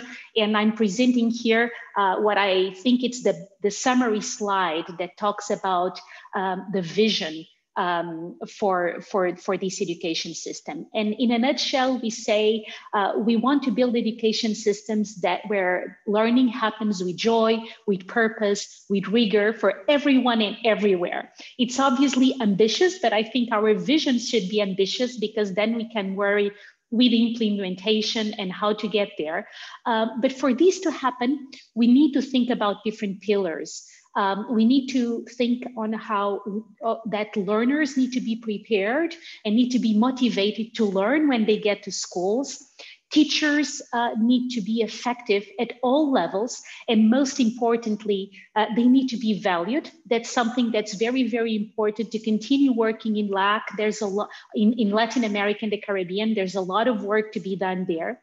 We need to have classrooms that are a learning space with a curriculum that it's a tool to be customized and to be adapted to depending on the concepts that are more important for different age ranges, that classroom tools for each student are available to teach at the right level for the different children, and that learning resources in school and at home are available. We also want schools that are safe places and inclusive. By this, we mean free of violence, accessible for children with disabilities, that are resilient to infrastructure, to risks, including natural risks.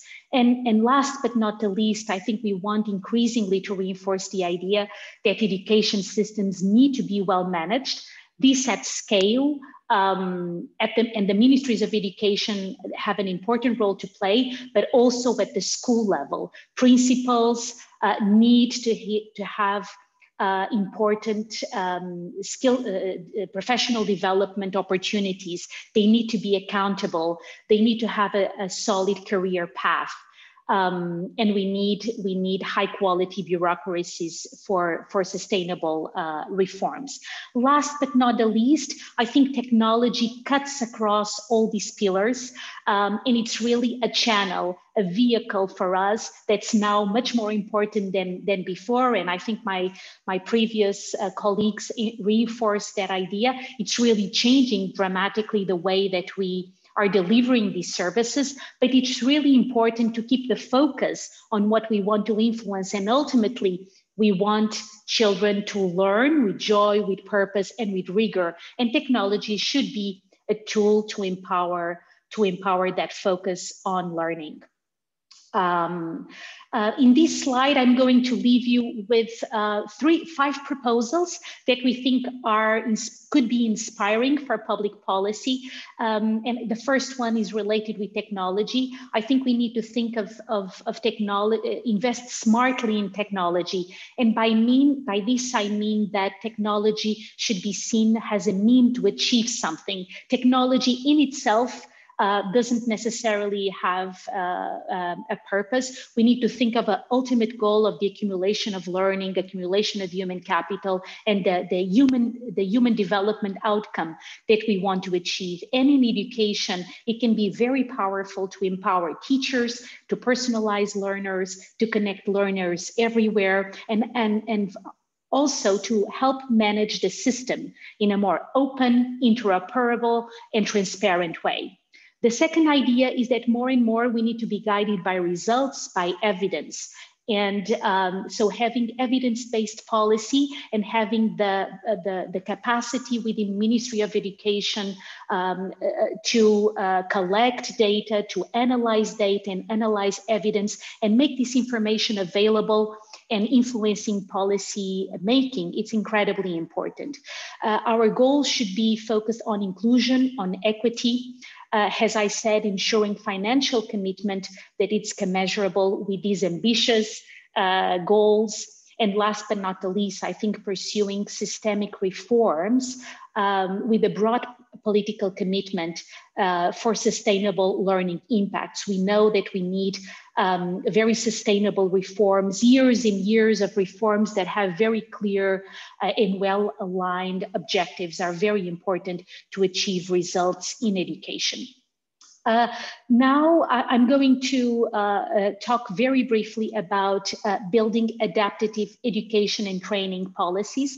I think Dr. Fairclough put a lot of emphasis on the importance of that technology is presenting, especially after COVID, of building and upscaling new skills or different skills, not necessarily for sectors that we know today. So it's also very important to think how technical education and training systems can become more modern, more adaptive. And here I'm proposing 5 principles. The first one has to do with being ruthless market-driven. Being ruthless, market-driven, or demand-driven. So really putting employers in the driver's seat. By this, I mean that technical education and training policies really needs to find ways, both at a macro level and at a more micro level, to be aligned and producing the skills, the competencies for the occupations that are needed in the labor market today and also in the future. And this has the operational implications of this are very different, but they can go from having regional skills councils where we have this opportunity for conversation at the more macro level, or it can be related with the capacity of the private sector to be engaged in the definition of the curricula of technical education and training courses, or even training TVET teachers, for instance, so that they are equipped with the latest skills, the latest knowledge of technology that is being used in the workplace. The second principle has to do with tailoring the needs of the clientele in the population. There won't be a one-size-fits-all. There's different groups that require different interventions, and I think public policy should recognize this diversity. For one group, there may be need to remedial foundational skills, and training packages should have that component. Age or gender sensitive training delivery may be also very important, especially for certain groups. And certainly we need to think of a very flexible pathway for the acquisition of skills, allowing this horizontal permeability and avoiding at all costs dead ends in technical education and training systems, so that there's not a negative stigma in these systems. Adopt more task-based approaches to training as opposite to occupational, a focus on occupations or in degrees. And this should really cut across the curricula, the definition of standards, the assessment, the evaluation, or even the training of the instructors. I think more and more we also see that, especially to train adults, we need active learning practices. We need a much more blurred line between classroom and workplace learning. And this obviously requires the involvement and the participation of the private sector. Training programs that are more effective are the ones who combine moments of classroom learning, more theoretical learning, with moments of workplace-based learning. In these moments, many training institutes are actually turning to work environment and to simulations, exactly because the training at work is not possible because of COVID-19. And last but not the least, again, the focus on results, being evidence-based, being data-driven, and using this information of the effectiveness of courses to adapt and to adjust their learning competencies. And here, I think it's very important to emphasize that there's a lot of labor market intelligence, a lot of information on the labor market returns of short-term training courses that can and should be more available to children and to their families at the time of where they're making critical decisions of which route to take. So I think this is an important area for further investments and further thinking. And this is going to be my last slide. I'm not sure if I'm already over time, but I'm just going to finish with this last idea, which is essentially emphasizing that skills policy priorities in the fast changing world should not only be a responsibility of the public sector. The public sector has an important role to play in terms of ensuring the readiness, the incentives, that incentives are aligned for this investment. It's very important to have a public sector that nurtures cooperation, commitment, coordination across the different stakeholders' involvement. But there's surely a very important role to play to the private sector because they are going to benefit also tremendously to having a more trained and better equipped workforce. So there's a call to actively engage the private sector in this social dialogue to prioritize skills development. And last but not the least, I think families have the opportunity to engage with children from their first days at home and also in school. So it's very, very important to nurture the participation of families, the participation of communities, all the way through all the different phases of human capital policies, from childhood care to primary and secondary education, stimulation in parenting programs, and throughout post-secondary or even universities. They can be very, very important for the accountability of service delivery. And I finish my presentation here. Thank you so much again. Thank you very much, Dr. Almeida. I know at the start of your presentation, you said you had managed to shift your schedule around a bit so you can spend some more time with us. Okay. That's correct. Well, in that case, I am craving your indulgence. Our next presenter, he has to be somewhere in a few minutes, in a little under an hour. And so I have a number of questions for you. And because of what you presented on, it would have triggered a lot of discussion. So even some questions that came from the first presentation, then you could help to shed some light on. So I am requesting your permission to hold the discussion part of your presentation for a few minutes so that we could allow the other person who has a serious time constraint to go ahead, and then we can pick up with your discussion point after. Is that okay with you? That's fine. That's fine. I can stay for the next 30 minutes. So that's not a problem. 30 minutes. Well, no, I think I might need more than 30. So in that case, let's just quickly go through your questions. I'm going to need a little bit more than 30. So I'll just quickly go through your questions then. All right. So the questions that we have. So Prof. Ying has some questions here. And the first question he has states, let me read. What are the adaptive education strategies for enabling leaders in the public and private sector to be fit for purpose in the workplace of the future? So what are the adaptive education strategies for enabling leaders in the public and private sector to be fit for purpose in the workplace of the future?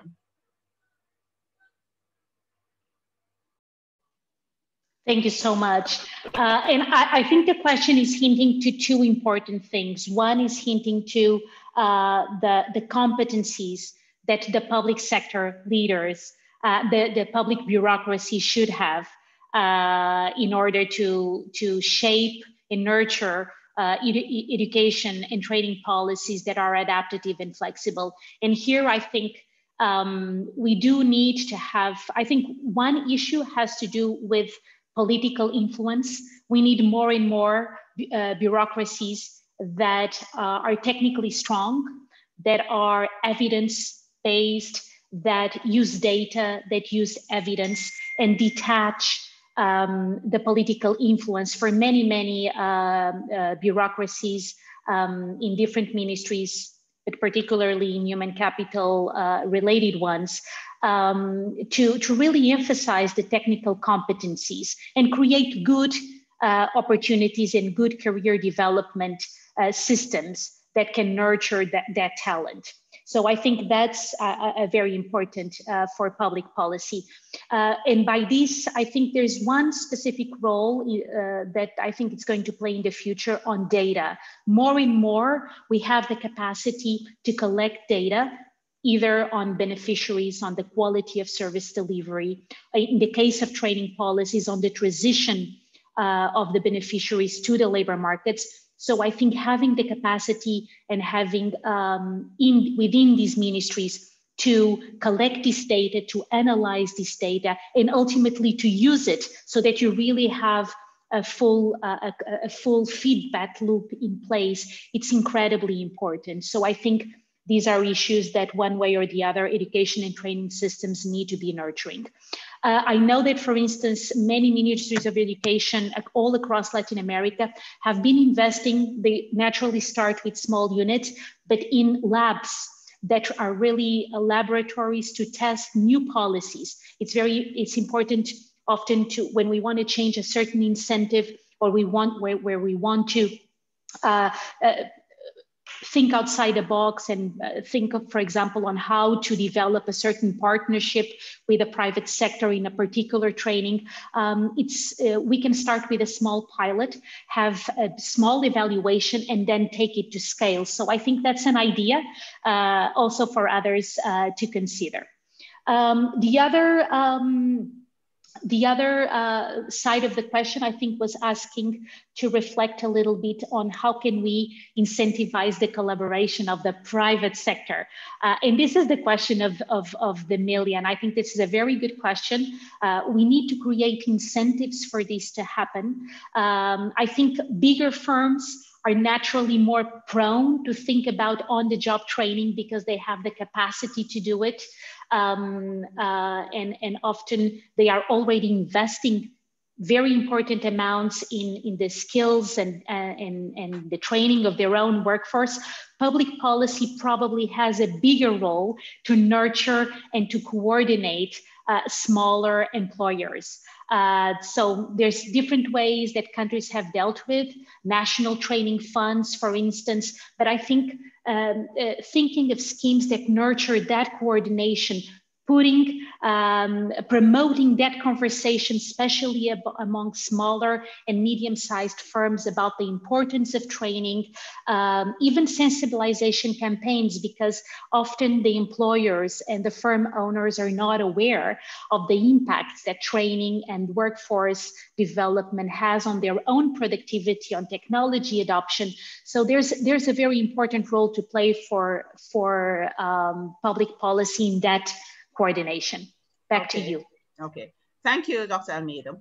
We have one more question. How can families nurture skills development in a global pandemic where many parents are off to work?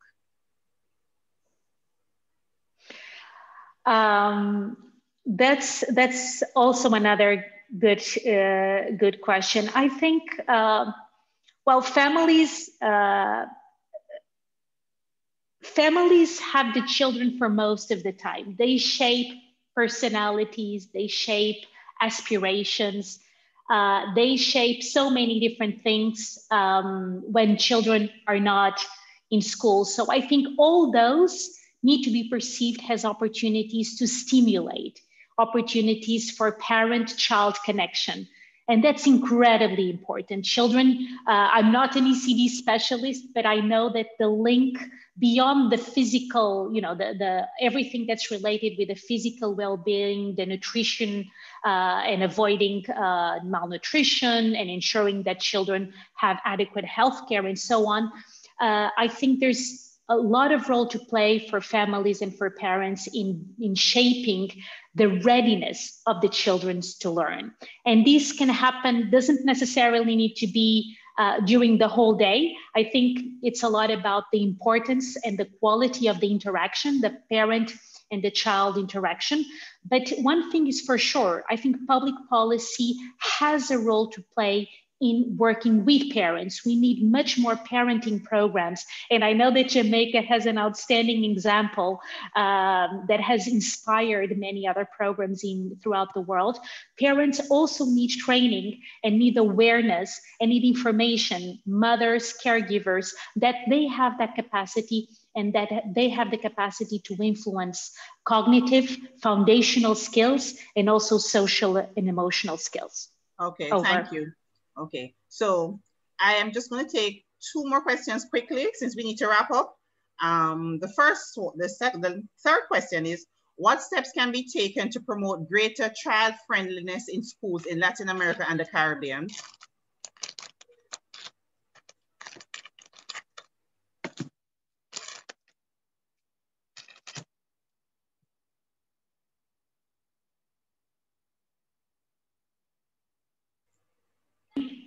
Oh, I'm sorry. I think I was with my microphone muted. The question was about the friendliness of the how can we promote, yes, child friendliness in schools? Well, I'm happy when I share my presentation. I'm happy. We actually have, the World Bank had just launched a very thorough report that talks in depth about these different pillars. But I think one thing I wanted to reinforce today, that's the importance of safe and inclusive spaces. I think it's very important to talk about spaces that are free of violence. Again, schools has an opportunity for learning to happen with joy, with purpose. They cannot be places with violence. So it's very important to ring fence schools so that they can work that way. I think they increasingly need to be spaces that are friendly to people with disabilities, where learning can happen for everyone, not only for specific groups or people with a specific culture, that infrastructure is resilient. And I think specifically in the Caribbean, the resilience to climate change, the resilience to natural shocks, it's extremely important. And that's a whole line of work that the World Bank has on when we provide support to countries that promoting this resilience in infrastructure.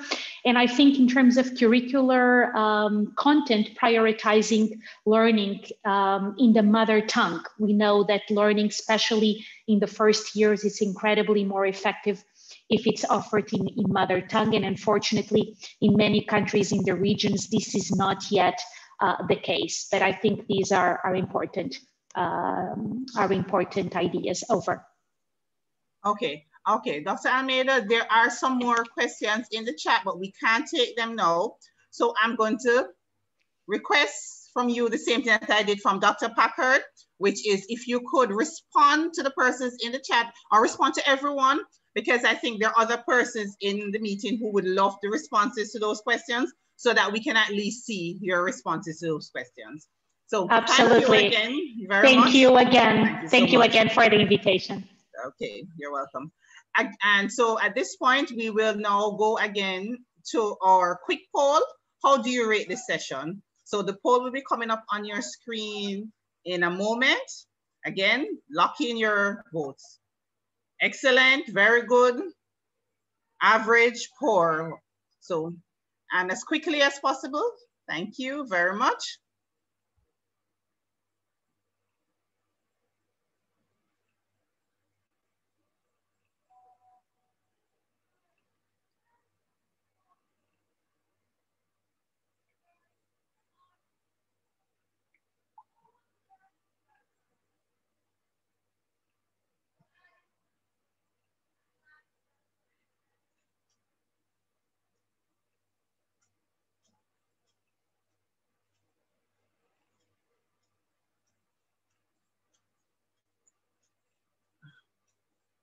Okay, and any more votes? I think that's it. We'll be closing it in another 5 seconds. Okay, thank you very much. Okay, and now we're gonna have our prize question again. But before we do, I would like to congratulate the winner of the second prize question, Mr. Alan Campbell. And he won for himself a nice token on behalf of us at the PIOJ. And now we will have our question on the third presentation, right? So that is what Mr. Campbell has won. Beautiful. And now we will have the question. And here you can see the question on your screen. It says, what 3 skills are needed to be a well-educated person in the 21st century? So I hope you remember the 3 skills that Dr. Almeida had said. Please put your responses in the chat and we will inform you of the winners later. Okay, thank you. And now we will move on to our next presenter. And our next presenter is Mr. Donald Danny Roberts. So Donald Danny Roberts, CDJP, is a senior lecturer and head of the Hugh Shearer Labor Institute at the Consortium for Social Development and Research at the Open Campus of the University of the West Indies. An ACP EEC scholar, Mr. Roberts is a graduate of the University of the West Indies with a bachelor's in communications with social sciences and a Master of Philosophy in Government. He was awarded the Order of Distinction Commander Class in 2009 for his contribution to the trade union movement and was appointed a Justice of the Peace for St. Andrew in 2011. He recently served as co-chairman of the Public Sector Transformation Committee, which oversaw the successful implementation of critical benchmarks under the Government of Jamaica's IMF program. Mr. Roberts has published a number of scholarly articles and book chapters on industrial relations, trade unionism, and broader labor market issues. He is the co-editor of A Roadmap for Trade Unions, Relevance and Sustainability. He has made presentations locally and regionally on various aspects of labor market studies for managers and workers in both the public and private sector. He has also lectured a number of courses on industrial relations and other labor issues. A former vice president of the National Workers Union and the Jamaica Confederate of Trade Unions, Mr. Roberts has presided over several disciplinary hearings in both the public and private sectors. He has also been a member of a number of committees and boards, including the Minimum Wage Advisory Commission, the Labor Market Advisory Committee, the National Housing Trust Board, the Board of the Development Bank of Jamaica, and the Heart Trust NTA Board, to name a few. Ladies and gentlemen, today, Mr. Roberts will be speaking on Jamaican labor laws. Are they fit for purpose? And please join me in welcoming Mr. Danny Roberts. Mr. Roberts, over to you. Thank you very much. Do I have control of my co-hosting privilege? Yes, you should. Yes, you do. Yes, nothing is moving. Oh, that's beginning to move now. All right, so thank you very much. All right, so my presentation this morning will be focusing on the Jamaica's labor law fit for purpose, but obviously within the context of a post-COVID response. I begin with an acknowledgement that the world of work certainly has been severely impacted by this global pandemic. Not only in terms of public health, which we recognize is very crucial for economic development and growth, but also in terms of the economic and social disruption, which obviously has threatened the lives of millions of persons worldwide. And one of the things that is quite obvious is that global crises seem always to have its greatest impact on labor market. For example, in 2008, the global financial meltdown, which had absolutely nothing to do with the labor market, had its most devastating impact on the labor market. So what has been the impact of this COVID pandemic and how much has it affected labor markets? There are some obvious global consequences: job losses, bankruptcy of small businesses, decline in real wages. And what therefore the objective of any exercise in a post-COVID recovery period has to do, particularly at this time, is first of all to ensure that the workforce, the citizens, the population remain safe. And secondly, to ensure that businesses and jobs continue to be sustained. Now, it is estimated that the impact of this pandemic may result in somewhere in the region of $305 million job losses for the 2020 period. That's the global figures. In Latin America and the Caribbean, the Economic Commission for Latin America and the Caribbean estimate that the GDP is going to decline overall by about 9.1%, which would make it the worst in recent history. Job losses in Latin America and the Caribbean is estimated to be going to be somewhere around 30 million jobs. And most of these jobs are going to be lost, but are going to have a difficulty in having us get these jobs back on board quickly, the recovery process, for two reasons. One is the limited opportunity for the immediate integration into the workforce because of the nature of the Jamaican economy. And secondly, is obviously the restriction on the movement of persons seeking employment. And as we shall see later, many of the jobs in Jamaica depend upon the social interaction.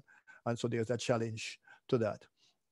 And therefore, the real impact, as we have seen in the second quarter of 2020, is that our unemployment is somewhere about 11% arising from COVID.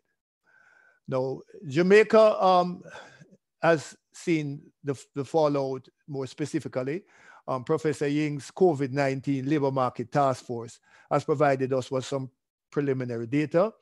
Over 2,000 job positions have been abolished.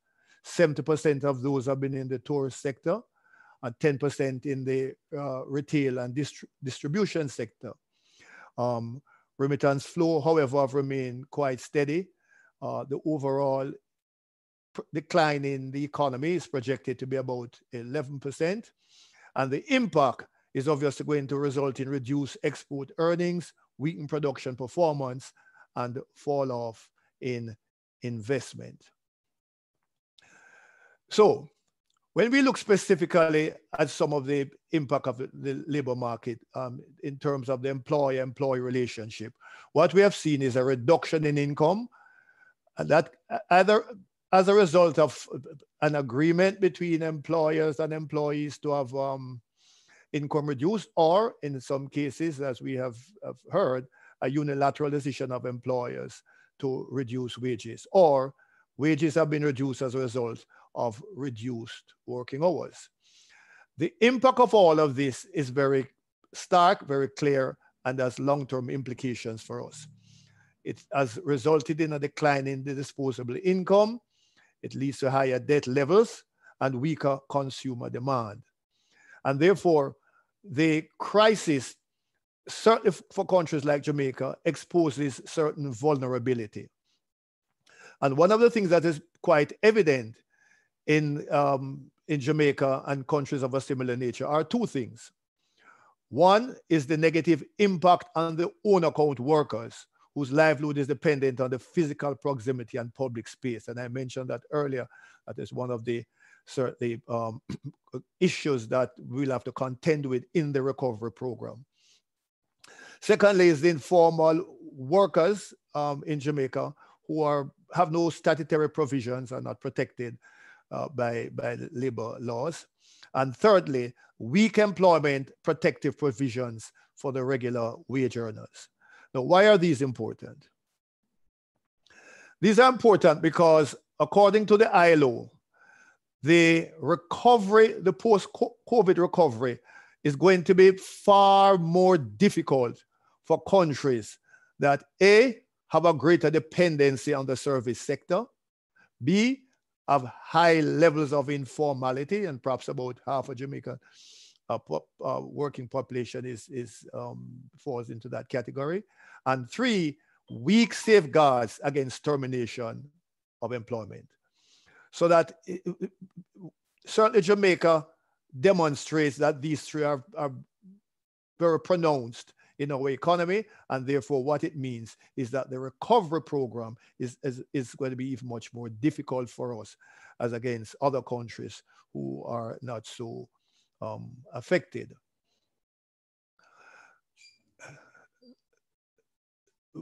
Going forward, therefore, and against the background of those challenges, what then is it that the Jamaican government, Jamaica as a society, as a country, needs to do in order to ensure that our labor market become much more flexible and much more responsive to address the crisis in the shortest possible way?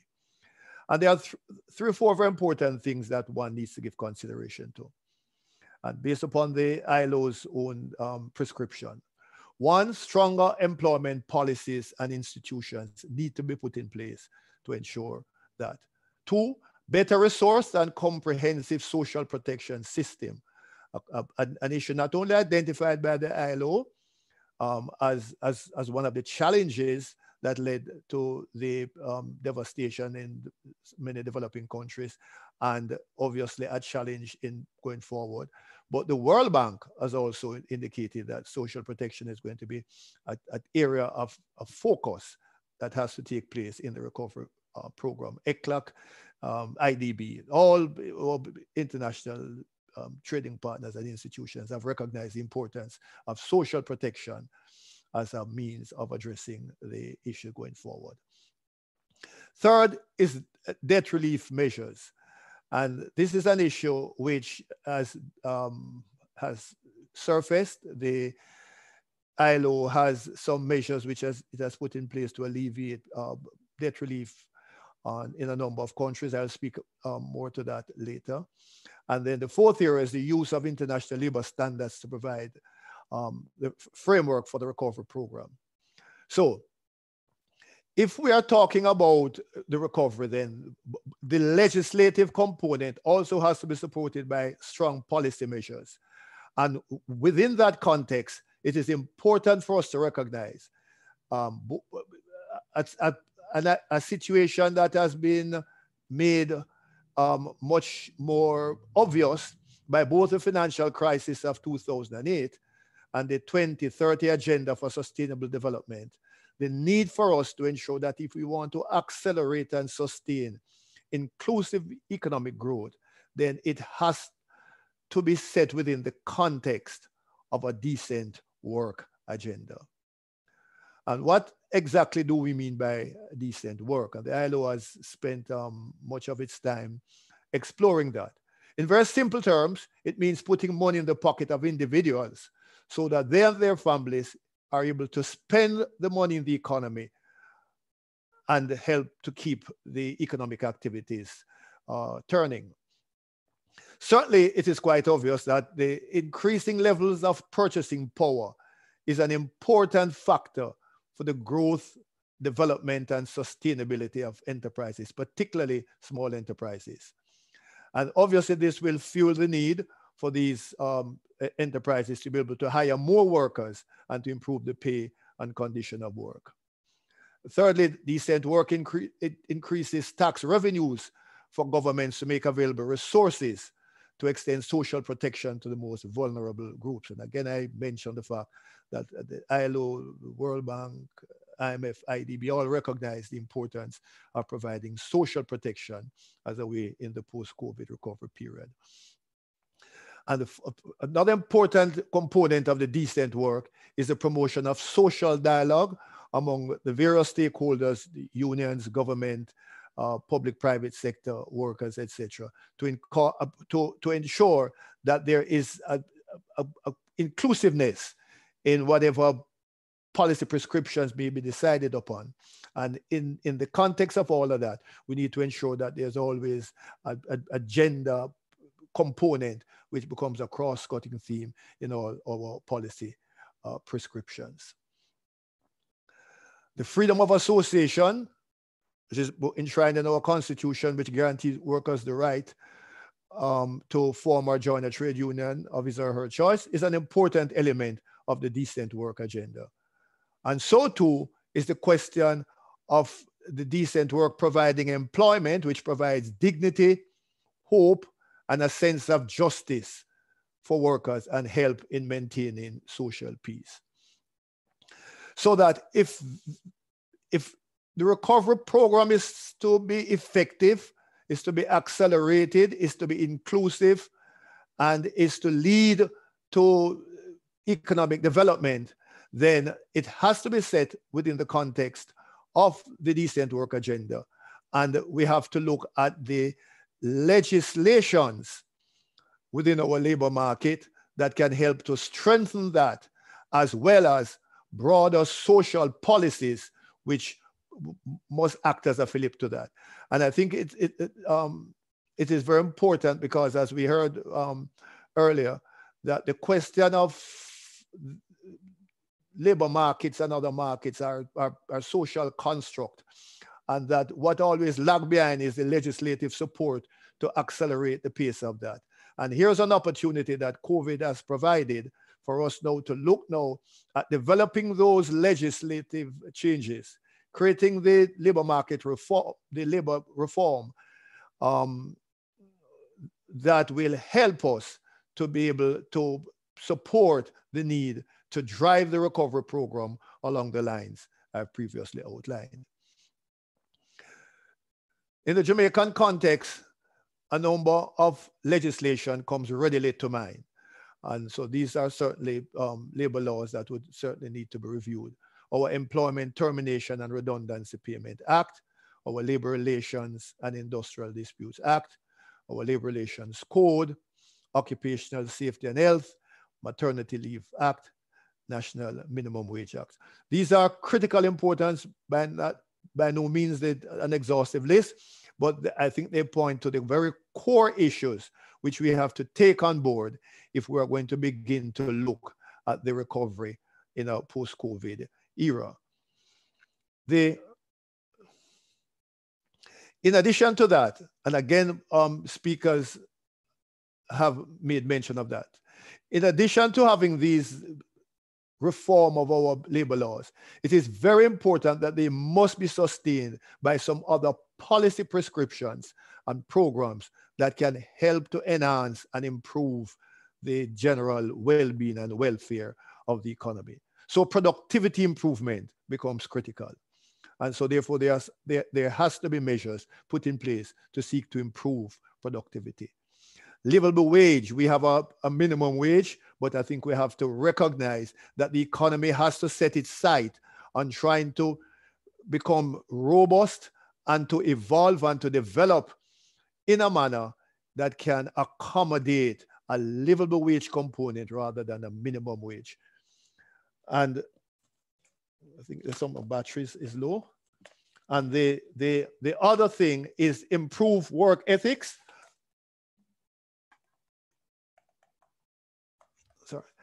Improve work ethics. And again, and soft skills development. And again, Professor Ying raised a question about the kind of soft skills training that we need to get into.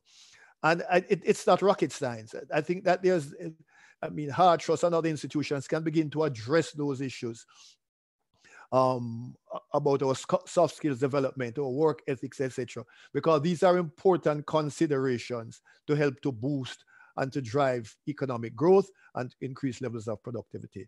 And of course, the question of social dialogue always becomes important because there's a need to ensure that there's inclusiveness, there's an understanding, there's a buy-in from all the stakeholders when it comes to the kind of policy prescriptions and the kind of a development agenda that we're pursuing for economic growth and development.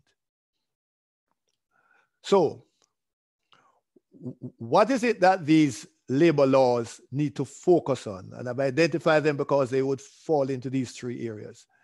If the labor market is to respond adequately and to provide the kind of sustained economic growth in a post-COVID era, then in the first place, the legislations, the reform of our labor laws must focus on three critical areas identified again by the ILO in its analysis of the impact of COVID on the workplaces.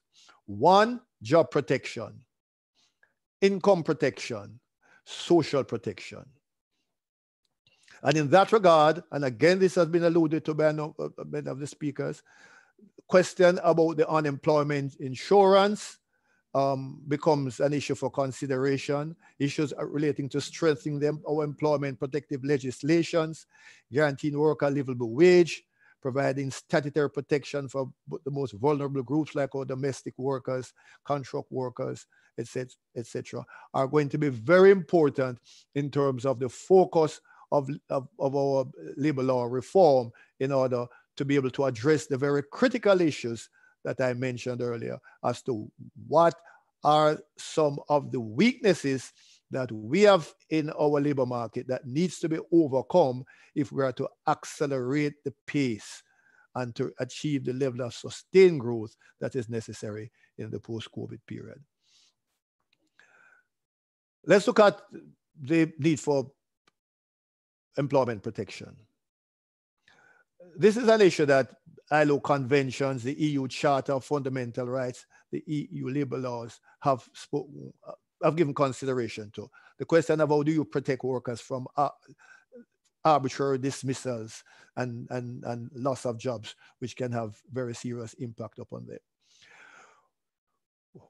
Although we have some element of employment protective legislation in Jamaica, it certainly needs to be strengthened. There needs to be greater strength and a much more robust approach to the protective laws to guarantee jobs than we currently have.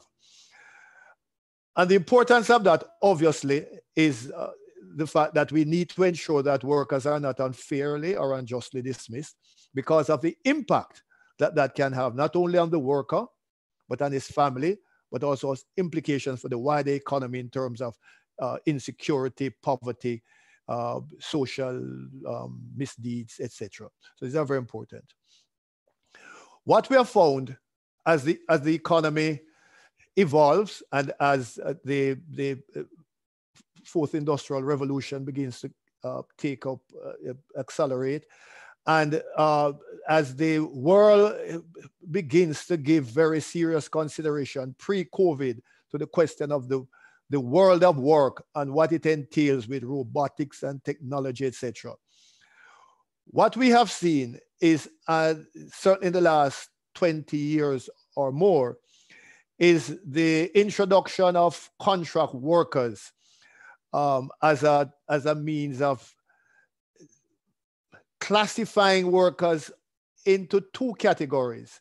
One which moves them away from the normal protection that would have been developed through collective bargaining and other labor legislations, of certainly in Jamaica's case, of the category of workers.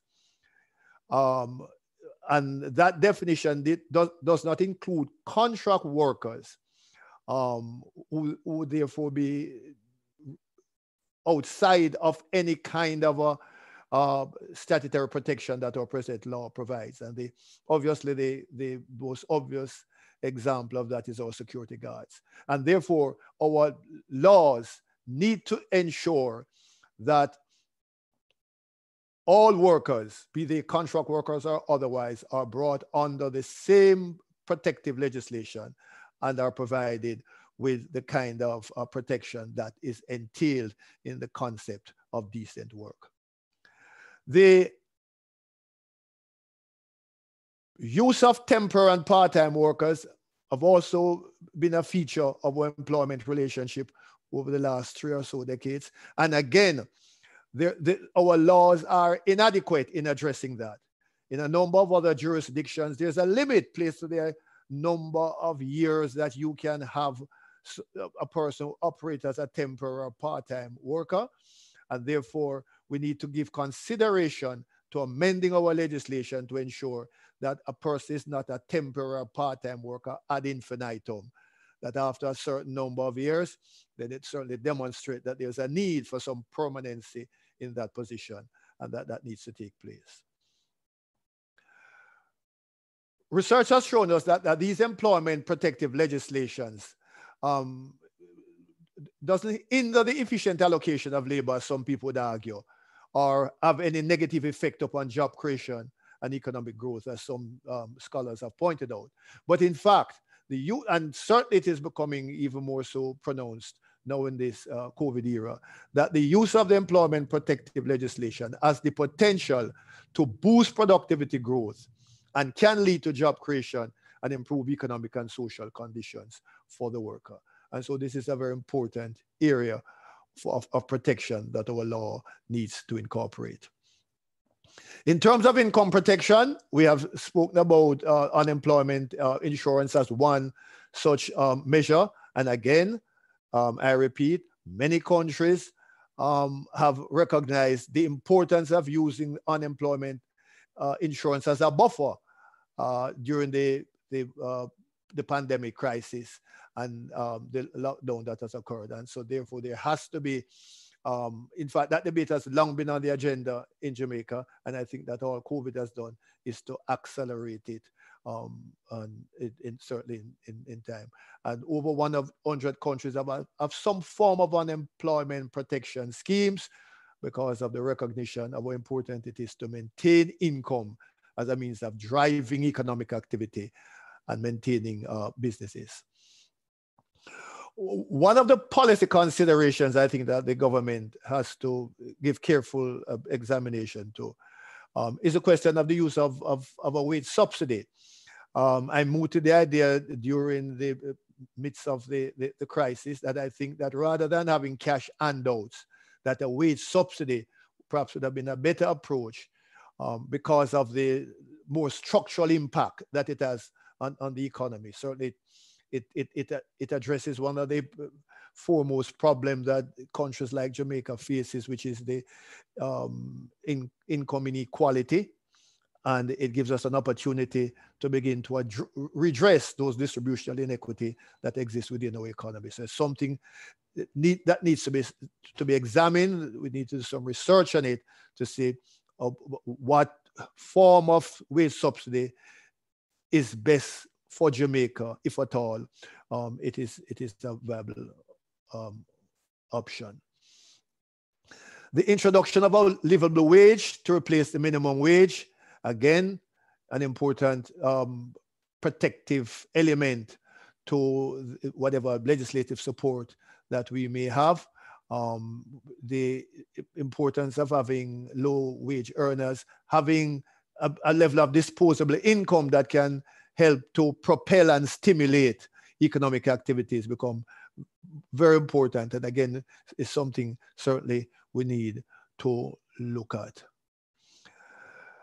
So the reform of our labor laws, the employment protection, the income protection, social protection is critically important, because what that does is to ensure that we follow through on some of the major tenets of the decent work agenda to provide livable wage to workers, to have them feel protected, both in terms of from the health standpoint, as well as what provides the kind of a dignity that is evident in ILO declarations, the United Nations Declaration on Human Rights, etc. Very, very important.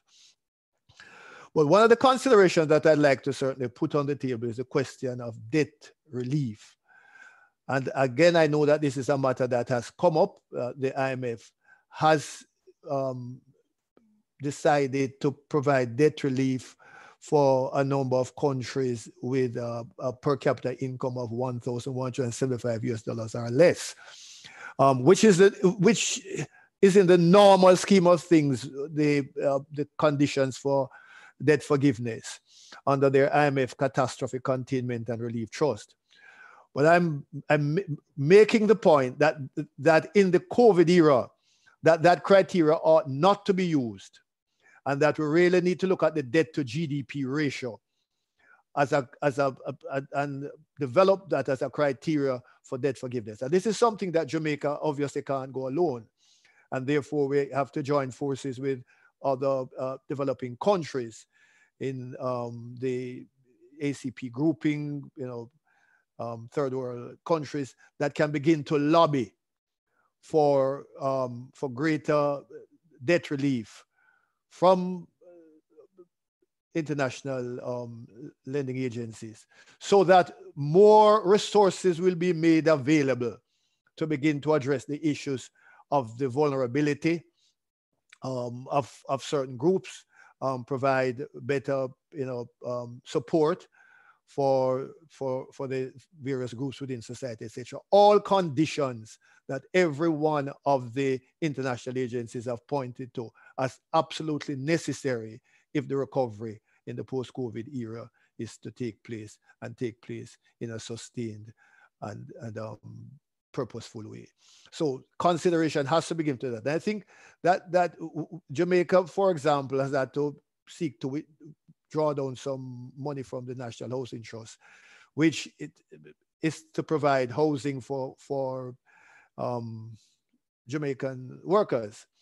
I think that if we look at providing debt relief through some special window under the IMF Catastrophe Containment and Relief Trust, it would place less of a reliance on the NHT funds, which can be used also to help subsidize more housing, which is again another critical component of social development. So I think that that has to be something that has to be taken into account. Finally, I think, again, a number of speakers have spoken about that.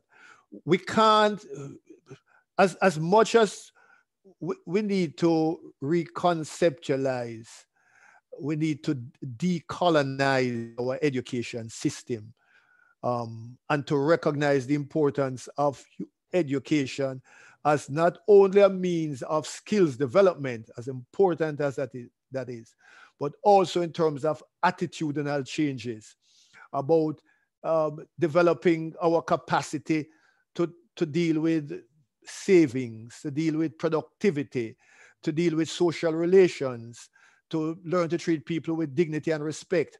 All of these need to be curriculum development issues, which must be taught from the primary school, early childhood education up. And certainly the effects of that would be felt in another 10, 15, 20 years from now. But this soft skills element to buttress the technical skills that are going to be necessary as we move into the digital world of work. Those soft skills training are going to be critically important and must complement that. And that is something that we can begin now. It's really, as I mentioned earlier, it's not rocket science to begin to develop some of these soft skills training courses to complement our curriculum as we go forward. So that's a very important area. Work ethics, one of the issues identified by the World Bank as one of the weaknesses in Jamaica's competitiveness is work ethics.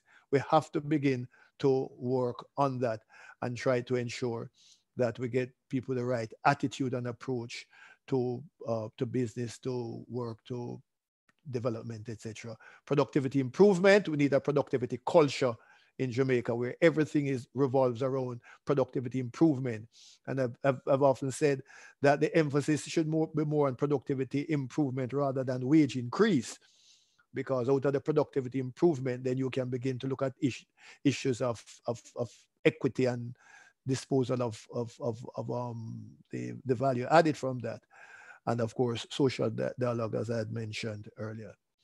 So, are Jamaican labor law fit for purpose? The answer clearly no, not yet. But this is an opportunity for us to be able to make the necessary changes that are critical in identifying what are the issues that are profoundly important in the development of an economy that must be underpinned by the focus on human capital development and putting people first.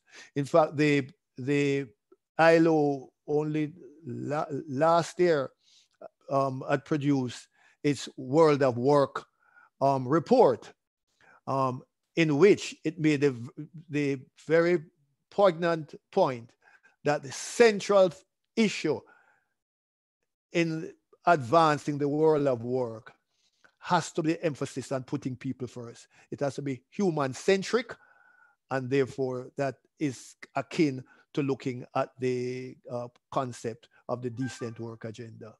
Right? We have to strengthen our weak employment protective legislation. We have to address our inadequate social protection. the question of the unemployment insurance issue has to be really examined carefully to see if that is the best option. Not by any means saying that it has to be that, but certainly we need to have some form of social protection and income and job protection as well. So I think that if we have all of that, and if we have the supporting social policies and the right attitude, the emphasis on productivity improvement, and so on, that I think that we would be able to ensure that whatever changes we have made to our labor laws, structural changes, important changes to provide that the income protection, social protection, and job protection, that it will ensure that beyond those labor law changes are the right supporting and enabling structures that would be in place to help drive the process towards economic development and growth. All right, thank you very much. Okay, thank you very much, Mr. Roberts, for a very interesting presentation. We have a number of questions in the chat. However, because of time constraints, I am just going to pull a few and see how best we can crunch these questions into the little time we have. So we have a question that says, many companies are now permanently looking to have staff work from home. How can collective bargaining and labor legislations be amended to include this new arrangement, and what benefits or obligations should it include, both from the employer and employee side? Well, first of all, we have a flexible work arrangement policy that includes as one of the elements working from home, remote work. And we, in developing that a couple of years ago, 2015, I think we had introduced a policy. One of the important considerations at looking at the flexible work arrangement was because we recognized that it had the potential to improve productivity, create better work-life balance, and was certainly a way in which Jamaica could advance economically. COVID has only accelerated that, and therefore we need to begin to focus on that. But the second thing is that we need to develop a work from home policy. Certainly at the Institute, we have developed work from home policies for a number of organizations. Again, it shows from recent research that has been done. In fact, in the last 10 years, globally, there has been an acceleration to working from home. And the benefits of that has been, research has shown that in many instances, it can result in improved efficiency, productivity, better work attitude, etc. But if we introduce a work from home policy, we also have to introduce an element of training, because a lot of there's a downside to working from home, because we are as human beings, our primal instinct is to socialize. We have to talk about that. We have to talk about the attitude to work, because we don't want people to think that working from home is a potential holiday period. And so the attitude to work has to be a critical component. Countries like Jamaica, is said that is about 17% of the jobs and occupations that may very well lend itself to on the work from home kind of arrangements. But it is something that we need to examine, and certainly it needs we need to ensure that persons who work from home do not feel themselves in a less favorable position than persons who work at the office, and that their right to collective bargaining arrangements still remains in place, etc. These, of course, will have to be formed into some labor relations and industrial disputes act, or some other form of legislations to give it statutory support and provision. But certainly it's the need to develop these work from home policies and to begin to train people to understand and appreciate how it needs to manifest itself is something that we need to focus on. Okay, thank you. We have another question that is asking about any plans to improve the current Paternity Leave Act, if you're aware of any plans to do anything in that respect. Well, that idea has been mooted certainly by the Jamaica Civil Service Association, and research that we have done shows that the majority of public sector workers would certainly support it. It has to be lobbied for. It has to be, this is where the social dialogue becomes very instructive, because it has to be put on the agenda of the Labor Advisory Committee and seen as an important consideration. And again, when we introduce these things, our maternity leave law has to be amended because a little behind what the international best practices currently exist. But again, to put these laws, make these changes, we have to begin to change attitude and approach and work ethic as well. Okay. And the final question, I have more, but we can't take all of them, but the final one I'll take, it says, over 5 years, there has been call for greater productivity in all sectors of the labor market. And despite constant findings that resources is the biggest hindrance, there has yet to be an objective to look at this limiting factor, how this limiting factor can be addressed. What are your recommendations in this regard? So I guess it's about greater productivity. Yeah. And I guess we also have another question that kind of links with that, that asks if productivity should place greater emphasis on creativity and innovation. We have new measures of productivity. So I guess you can probably take both. Yeah, we have a productivity council, Jamaica Productivity Council, and we have a board that manages that.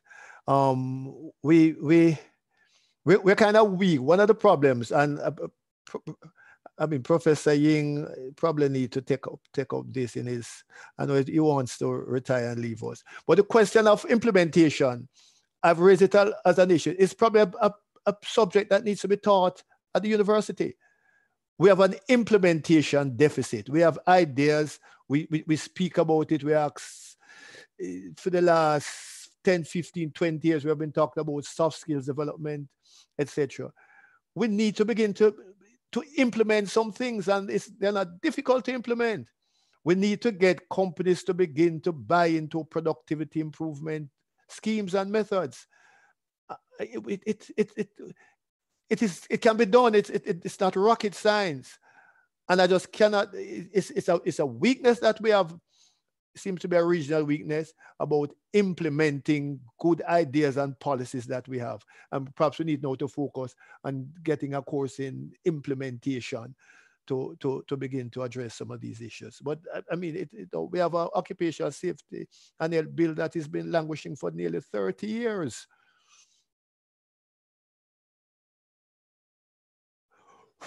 Yeah, that's as much as I can say.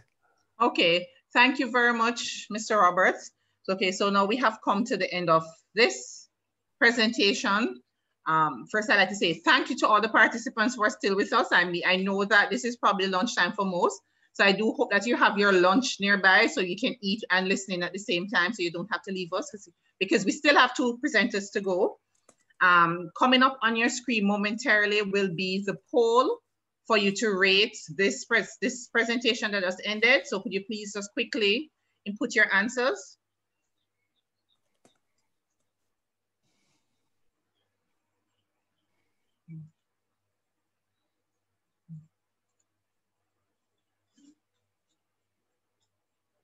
Thank you.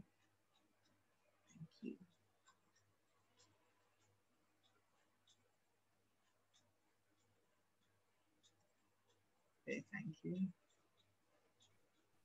So it will be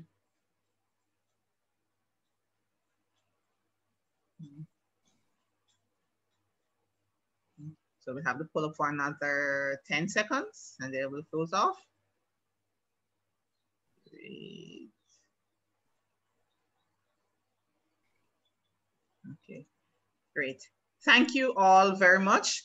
Now we'll do the question for this section. But before I do that question, I'd like to congratulate Sanika. So unfortunately, I don't have Sanika's last name, but she was the winner of the 3rd quick question, the 3rd token. Now, the question for this presentation, right, it says, identify one piece of legislation mentioned by the presenter that needs to be reviewed. And you see your prizes there. That USB card includes the ESSJ 2019. So for all of those who may need the ESSJ for their research or their work, hurry up and get on board so you can win that copy of the 2019 ESSJ. Okay, and thank you very much. Now, we're just gonna break up all that talking for just about 30 seconds. Because what we want you to all know that is in everything we do, we are guided by the Vision 2030 Jamaica. That is the plan that lays out where we as a country, where we're going, what we hope to achieve. And so I would like you to look at this clip for 30 seconds on the whole Vision 2030 Jamaica process.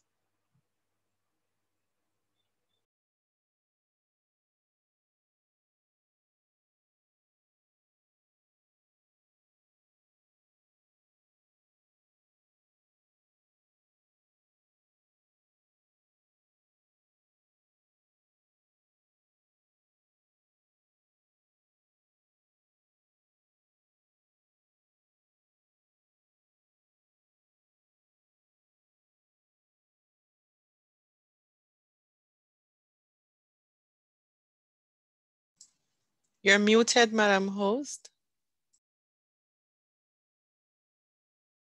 I am sorry, my apologies. So we're having a little bit of technical difficulties. So in that case, we will move ahead with our next presenter, Mr. Donovan Cunningham. Mr. Donovan Cunningham is a human resource practitioner currently employed to the National People's Cooperative Bank of Jamaica in the capacity of HR manager. He is currently a board member of the JPS and Partners Cooperative Credit Union, where he chairs the board in the capacity of president.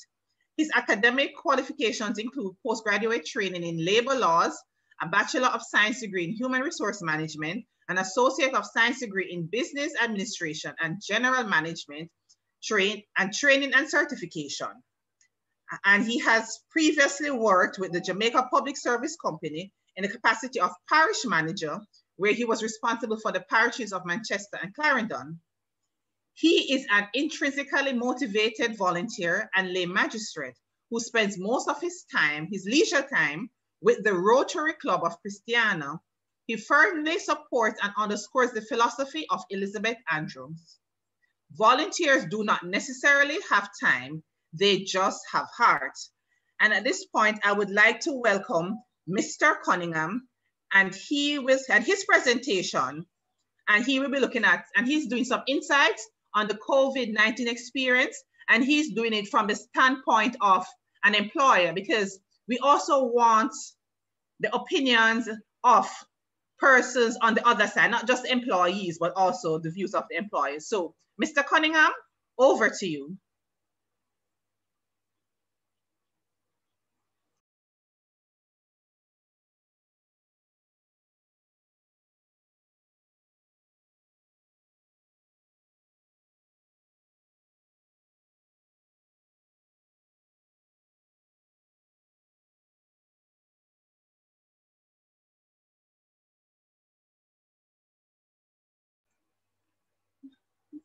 No.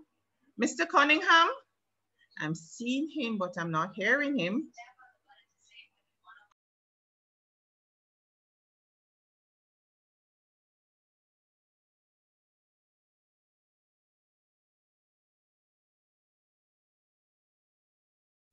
Hello?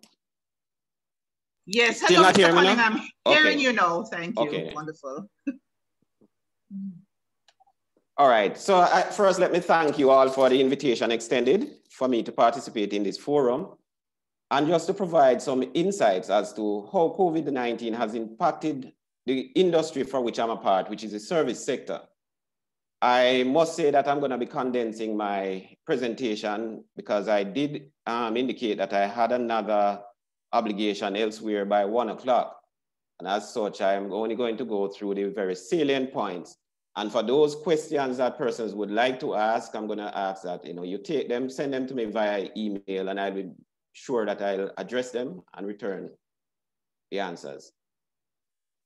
All right, so COVID-19 has had deleterious impact, especially on our tourism, hospitality industry, the transportation sector, and most of all, the service industry. This has caused severe business disruption.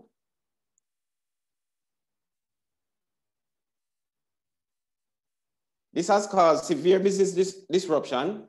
As from our standpoint, we have seen a decline in uptake of our products and services. We have seen increased delinquency, where members have been coming into us because they have passed due their repayment time and have been asking us for all sorts of facilities. We have also noticed an increase in fraudulent activities as persons normally use this opportunity when they think that you're most vulnerable to make an attempt to attack. When the government introduced the disaster risk management program, one thing that was very clear to us was that we needed to have had a business continuity plan, which we did have. And that has basically helped us to stay afloat thus far because we were able to roster our employees. We were able to pay special attention to their health and their safety while continuing to provide service to our members who needed us, especially our most vulnerable, which is our pensioners.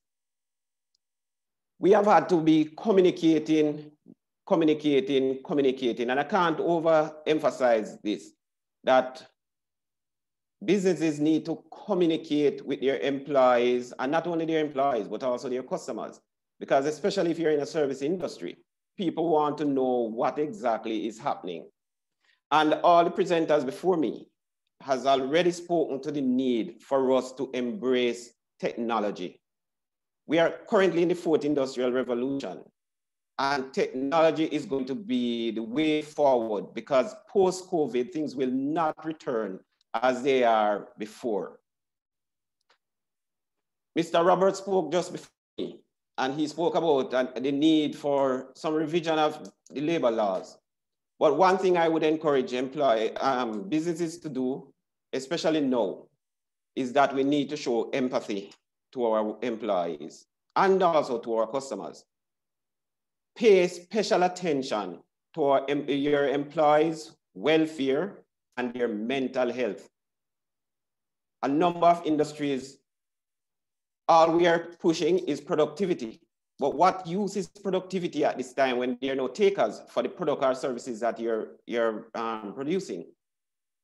Employees need you to engage, to show empathy, to demonstrate to them that you understand what is happening and that you not only understand, but you're willing to hold their hands so that collectively, everybody can emerge from this pandemic together. We have moved to agile business continuity planning by allowing remote working, and we have bolstered this by our IT system. We have also allowed employees who have the means of working away from home. In instances, we have gone and supplemented like their utility bills, because if they were in our offices, they would have been using the electricity paid for by our telephone used by the organization. But now you're encroaching on their personal space, even though they are working and still contributing to your organization and making themselves productive. We have also had to be paying attention to their health by asking them to take periodic breaks from their areas that they're sitting, because they have now transformed their homes into offices. And these, most of the times you get more out of your employees when you show empathy this way. But sitting at your desk for very long periods, we now develop sedentary lifestyles. And therefore I'm encouraging persons, employers especially, and business owners who are on the program to make sure that you encourage your staff, encourage your workers to take periodic breaks, because that's the only way that you're going to prevent them from having sedentary lifestyle diseases developing that later on you're going to now be treating with by having to give extended leave.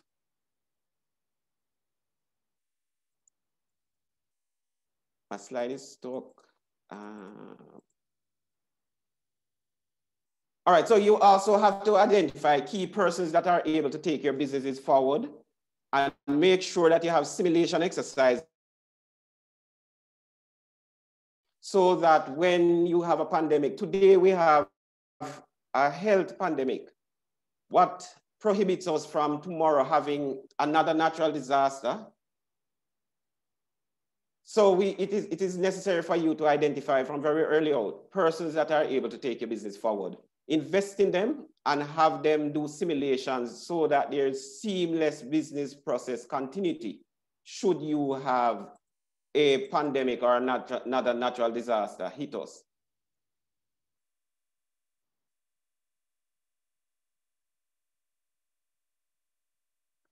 Roster your staff. Again, Mr. Roberts spoke about the legislation that we had where flexi time is available. Most times companies go for in the first instance, as soon as they have any disaster or any difficulty, they go to labor and they cut labor first. But there's an alternative where you can have the discussion with your employees, roster them because at this time, everybody needs to be earning.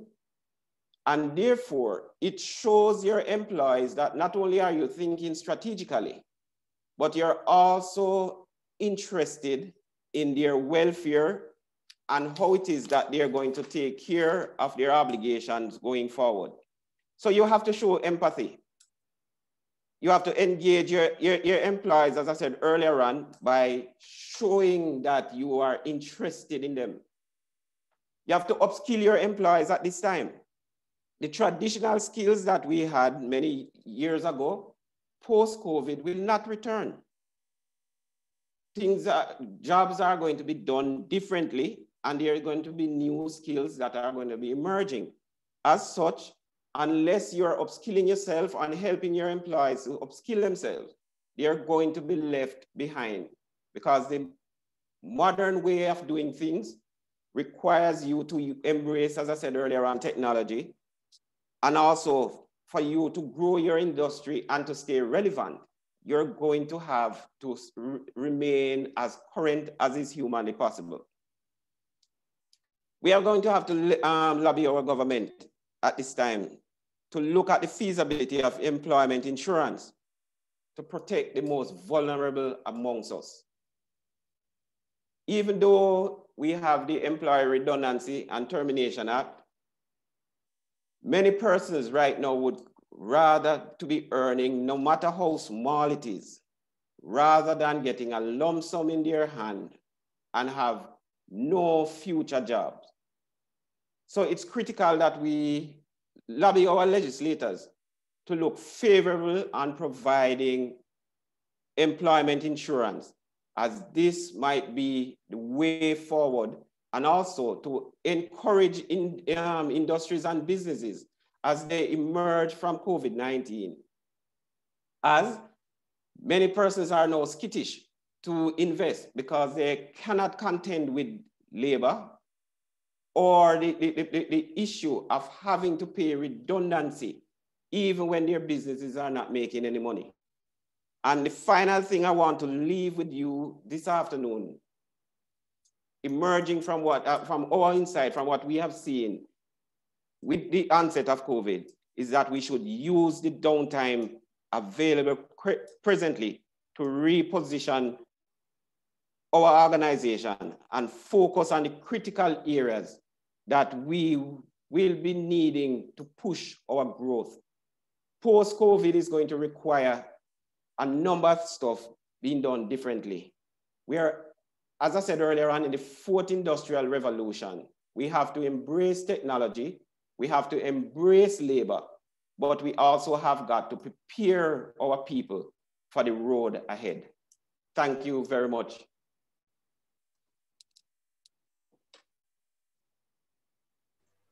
Thank you very much, Mr. Cunningham.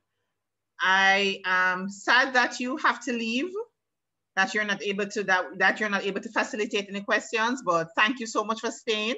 I'm sure you'll be sharing your presentation with us so that we can share it with the persons. who are at this forum so that they will have it. And as you said, for persons who have questions, then you can send the questions, we will forward it to you and you can respond. Thank you again very much for staying. Thank you to Ms. Richards. And I again apologize for hurrying away, but I have a 1 o'clock, which is off campus, and I have quite a bit of driving to do. Okay, okay. Thank you again very much. Thank you. Good. Okay. Okay, so at this point, we will do the poll for the presentation that just ended, and the poll will be coming on your screen now. And again, you will rank the session across the various options available.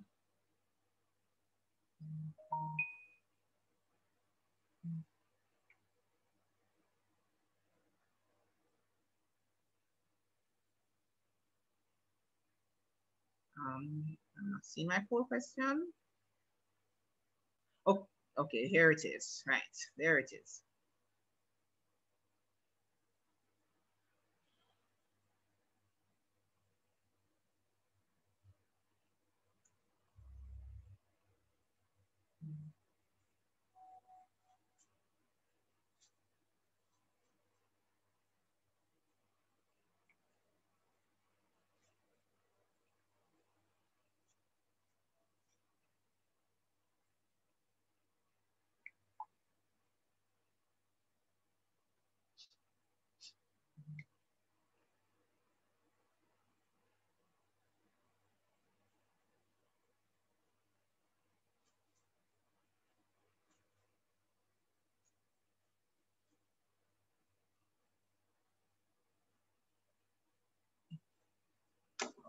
Okay, and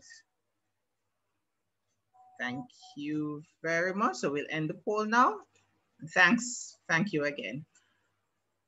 Okay, at this point, first we will do the question for this presentation. But before we do the question for this presentation, I would like to congratulate the winner of the last poll. That was Mr. Oral Lawson. He won the question on Mr. Roberts' presentation. For other persons who have won prizes, and if you have not yet sent your email address to Ms. Roxine Ricketts in the chat, could you please do so that we can contact you with your prizes? And well, as the question was on screen, so when I noticed persons are already sending answers in the chat. It says select a key strategy highlighted by the presenter to ensure business continuity in the aftermath of COVID-19. And you have 4 options, A, B, C, or D. So you can select. Very good, very good. And now we will have the Vision 2030 video, and after which we will have the final presenter.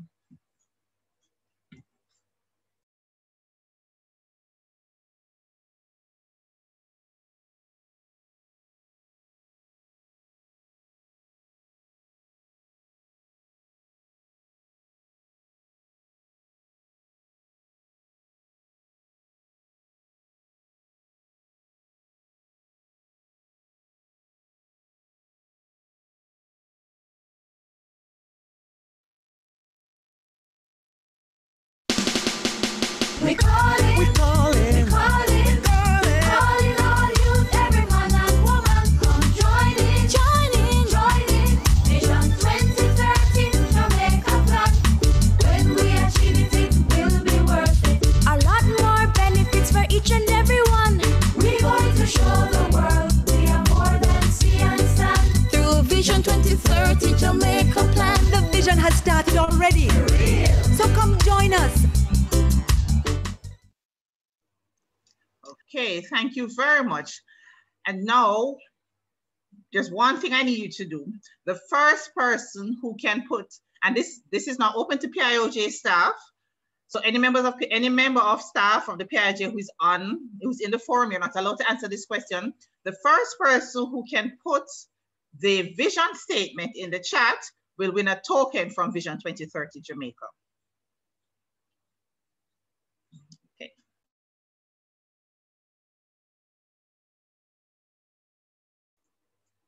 And while you respond to that challenge, I would like to introduce the final speaker for today, who will also be giving insights into the COVID-19 experience.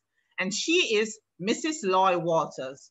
Mrs. Loy Walters is a human resource practitioner with over 25 years experience, having worked in various public sector entities, including the Education and Health Ministries, Jamaica Customs, and the Office of the Services Commission. Over the years, she has managed portfolios such as Director for Manpower Planning, Director, Human Resource Management and Development, and Senior Deputy Chief Personnel Officer.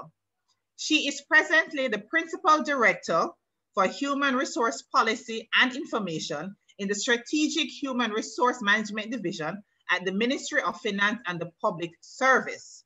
Mrs. Walters is the first female president of the Human Resource Management Association of Jamaica and is an HR subcommittee member of the Cannabis Licensing Authority. She was a member of the UE Career and Placement Committee and the first board of the Tax Administration Jamaica and became the chair of its HR subcommittee. She has also taught as an associate lecturer at the Management Institute for National Development. Mrs. Walters has a bachelor's degree in literatures in English, a master's degree in human resource development, and a postgraduate diploma in public sector senior management. Professionally, she has pursued a number of programs such as the Public Sector Senior Leadership Development Program, the Advanced Inter-American Policy and Innovation Management Program, and the Commonwealth Executive Program in Public Management. She is also a PROSCI certified change practitioner and a trainer of trainers. Her areas of expertise include HR policy development, human resource management and development, leadership development, team building, customer service, interpersonal relationships, and professionalism. And as stated before, Mrs. Walters will be speaking to us on the whole HR perspectives coming out of this whole COVID experience. Mrs. Walters, over to you. Hello, good afternoon, everyone. I know I'm standing between you and lunch. And so I have been asked by Antoinette and everyone at the PIOJ to make a presentation to you on who is Hermage and how we navigated the COVID-19 storm. And so let's go. Are you seeing my screen, Antoinette? Okay. Yes, I am. 40 years ago, this organization was launched under the name of JATA, Jamaica Association for Training and Development. I see Professor Ying is still going strong. He was one of the icons, and so we salute him. And in 2005, to broaden the appeal to include all the cadre of HR professionals, the organization was rebranded, and it is now the Human Resource Management Association of Jamaica, the premier HR association in Jamaica. Hermage is an internationally recognized HR association influencing performance and productivity, which seeks to operate as a vibrant and proactive organization, providing value-added services to our members, our partners, associates, and the wider community as we influence policy, promoting organizational growth and development of human capital. We just saw the video of the Vision 2030, Jamaica, the place of choice to live, work, raise families, and do business. And Hermage is really passionate about that and passionate about empowering our members, our fellow citizens in this area. And so we had to now dig deep when COVID happened. And when COVID happened, we discovered that we were more resilient, Antoinette, than we thought we were. And so in digging deep, we got better, we got stronger, we had to leverage technology, shift horizons, we had to navigate new journeys and stories in this coronavirus storm. because this is the greatest disruption the world has ever seen, and HERMAD was challenged by this disruption as well. And so in light of COVID, despite COVID, we did several things. Firstly, we examined the labor market regulations, particularly, and Mr. Roberts went into great detail about that. We looked at sick leave in light of COVID, and we recommended national workplace considerations for managing sick leave in relation to COVID. And we sent that out on March 11, 2020. So if you need to see that, you can just contact us and we'll let you know. We also focused on labor productivity by emphasizing the strategic importance of HR in ensuring business continuity as a critical business partner in the labor market as organizations try to pivot. We also provided learning and development opportunities, support, and HR advice at this time. We worked closely and are still working closely with the PIOJ in underscoring the importance of occupational health and safety in our labor force while allowing for flexibility in our workspaces. We also focused on human capital development of our leaders and our HR professionals by having workshops and seminars, some of them customized.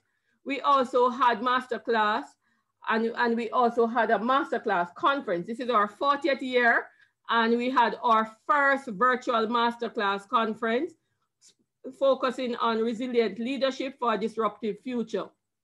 We also relaunched our code of ethics, and there, because we are the community voice for all our members, because we want better workplaces, we want fair workplaces, we want ethical workplaces. And so we relaunched our code of ethics at this time. We also introduced to everyone our human resource management young professionals, because you have different levels of persons in the organization. And so you'll hear more about that in 2021. And we have also launched our Caribbean HR Management Institute because we want to research human resource practices in the Caribbean. We want our own research. We find that a lot of times persons are quoting research from overseas, but local research is not readily available in an institute. And so we're going to provide that as well. We also focused on flexibility in employment by conducting a flexible work arrangement survey between March and April, and that data was shared with the National Competitive Council to inform on flexi work. The other thing we did, Antoinette and everyone on this call, we focused on fostering HR's ability to create supportive policies by developing a work from home policy template. You can access it, everyone can access it. You can just call us at HERMAD and we will give it to you. We shared it with the private sector and persons all across the Caribbean. And so if you need that kind of help, HERMAD is here to support you in this regard. We also had targeted workshops, such as a guide to negotiating employment contracts post-COVID and remote work, and 120 days into COVID, re-engage or separate. And we did other things like that in order to meet the needs of our stakeholders. And so looking ahead to 2021 and beyond, we encourage all players in the labor market to recognize that this time of change and transition stretches our minds. And so we have to embrace ambiguity, uncertainty, and complexity, leading to endings, neutral zones, new beginnings, and never allowing ourselves to return to our original dimension. As the other speakers spoke to, we have to look ahead. How can we help our country and our region to manage in this new era? We have to know that disruption is usual. Disruption is something that's going to happen all the time. We have to get used to that. We have to prepare for the future of work with all the skills, technical and soft skills, as well as employability. We have to seek out reasons behind the Jamaican workers' low productivity. Jamaican workers don't work for several reasons, mistrust of leaders and managers, non-productive behavior as a form of resistance against the hostile culture of work, not feeling that they will benefit from being more productive. They say the organization will benefit, will get more profit, but we won't benefit. That's how persons feel. Some of them suffer from lack of proper training and appreciation and recognition. And so we have to seek out those and other reasons and see how we can address the areas. We have been talking about low productivity for years, but we have to look at the reasons and attack each reason one by one and change that. We also want to encourage players to increase labor productivity by inculcating a strong work ethic in our people, in our human resources from childhood to adulthood. Sometimes we focus on the workplace so much that we don't remember that human resources start as Dr. Rita said, she focused a lot on from childhood, from pregnancy, that work ethic starts there. And it starts with our children. So what are we telling our children now? Are we saying to them, you don't need to go to school, you don't need to work? No, we are saying to them, a strong work ethic starts from there and all the way up in our workplaces. Mr. Roberts spoke to the Jamaica labor laws. We need to update the labor legislation soon so that we can speak to things like paternity leave and other areas in that setting. We also need to prevent burnout of staff and HR practitioners. Now that people are working from home, there's a blurring of the line. There's a blurring of the line between home and work, and persons are suffering from burnout. And so we have to be careful. We also have to collaborate with HR professionals and leaders. We have to pay attention to that.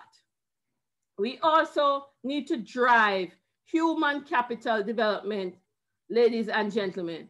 We have to reframe our education system, that was spoken to a lot today, to develop a culture of experimentation, creative thinking, and learning from failure. We need to know that it's okay to make mistakes and we need to learn from them. When people are bored, people create things. If you look at social media now, you'll find that a lot of young people are creating things because they are bored. They are creating Broadway plays, for instance, on TikTok. So those are some of the things we need to look at. We also need to encourage everyone to engage in lifelong learning with comprehensive learning, lifelong learning strategies and source the right programs. Hermage is here to help you with that.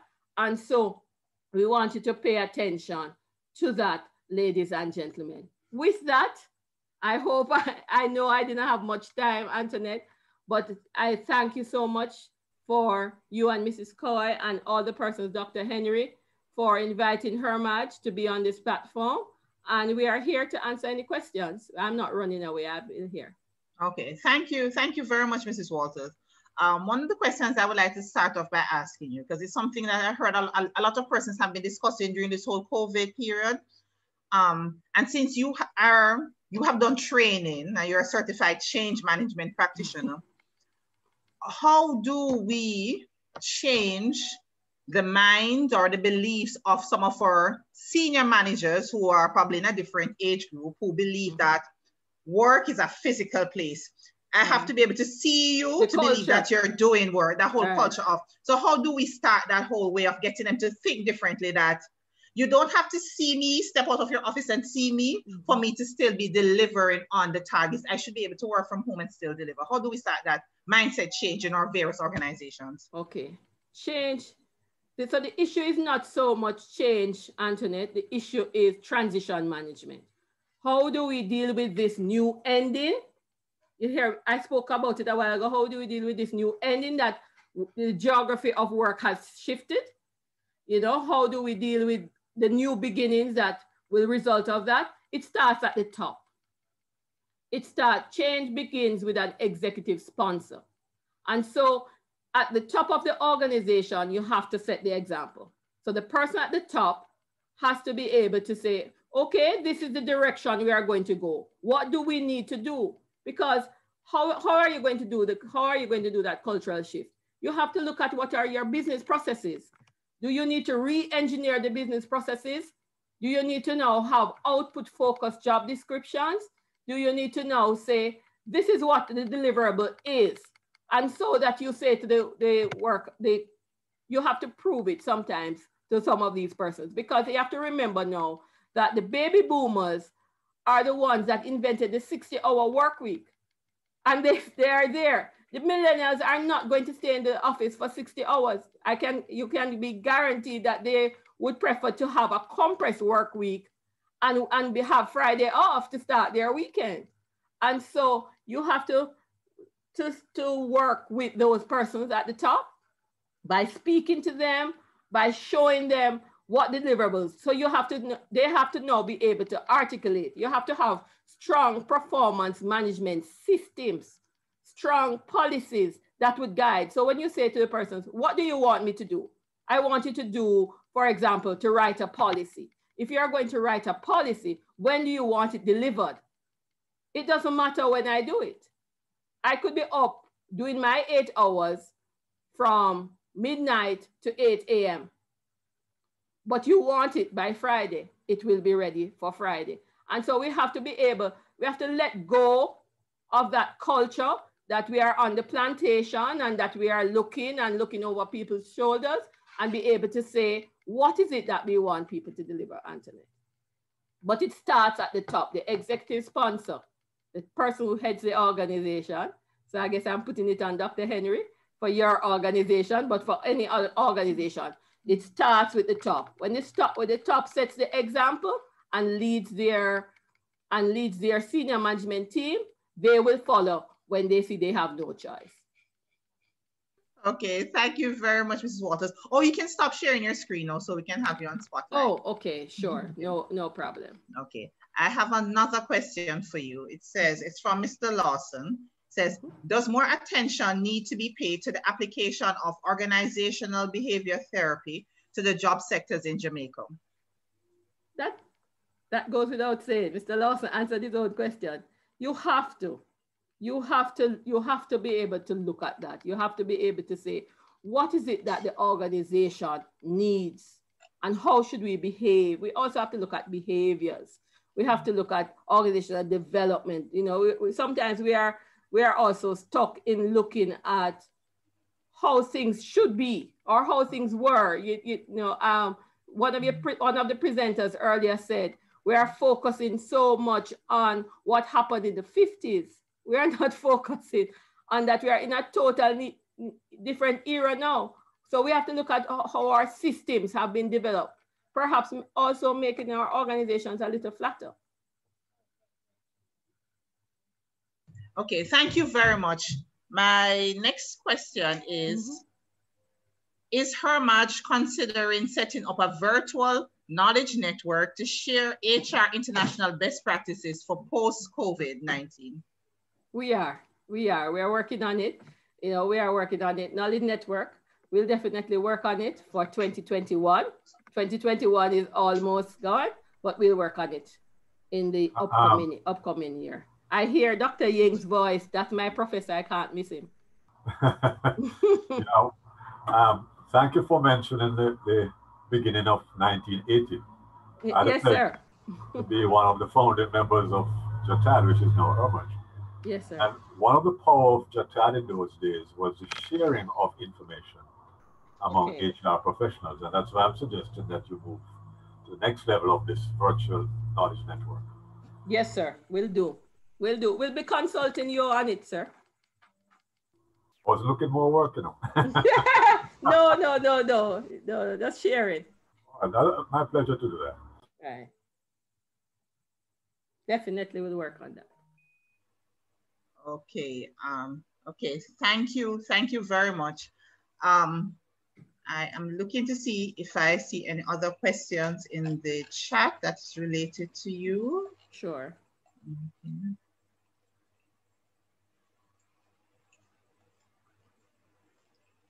Okay. All right. No, I'm not seeing any. But another question I would ask is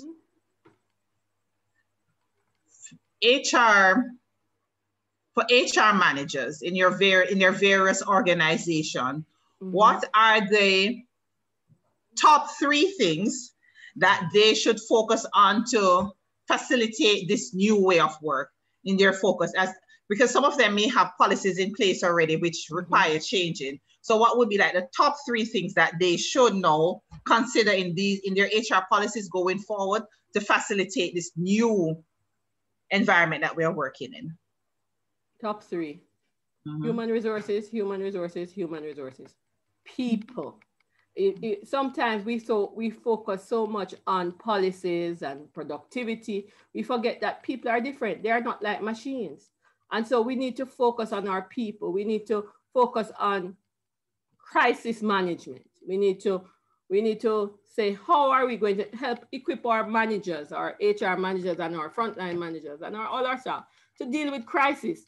As the gentleman before me, Mr. Cunningham, said, he said, if you don't focus on that, there's going to be different things. You know, so what happens if we have another disaster? We have to focus on people. We have to focus on change management. We also have to look at the culture. You mentioned the culture, that culture of persons watching. We have a plantation culture. We have an Anansi culture, a mistrust.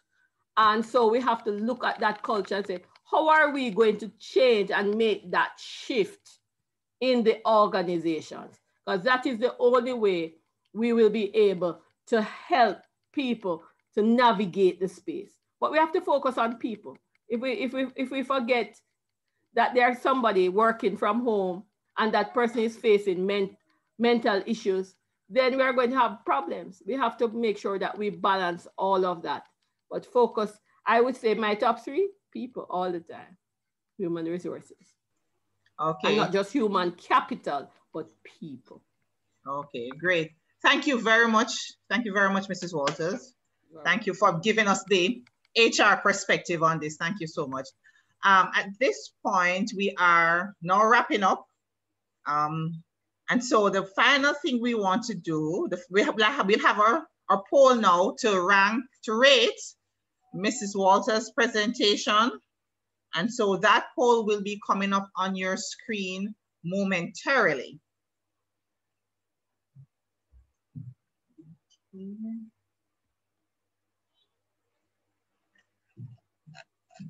And while we're waiting for it to come up so you can view it. Okay, well, while we're waiting, then I'll move on to the questions. So I asked 2 questions earlier. The first question, well, there was a question related to Vision 2030 and the tagline. I noticed a number of persons answered, which says, what is the vision statement? But then in answering, some of you forgot 2 little words. And one person said the place to live, work, raise families, and do business. But you forgot the of choice in the statement. So the person who gave me the complete statement with the words of choice in it is the winner. And this is Miss Colleen White.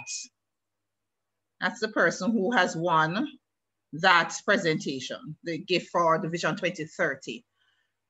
I am going to now ask the question from Mrs. Walters' presentation.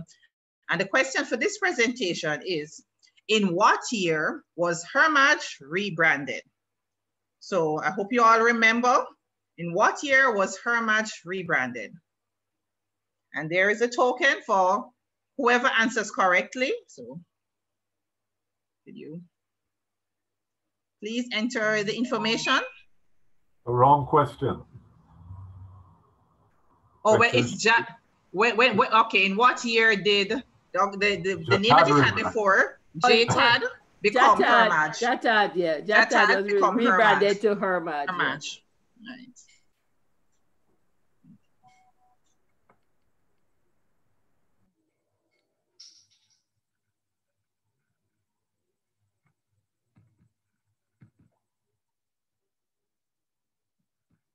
And the persons who are monitoring the chat will tell me when we have a winner, and they will notify me as to who the winner is. I think they will also send me the information on who won the last question also. So while I await that information, there's one final, there seems to be no poll for Mrs. Walters' presentation. However, there is a general poll for the entire day's proceedings. And that poll is now on your screen. So could you please select your choices for the 2 questions on screen currently. Thank you very much.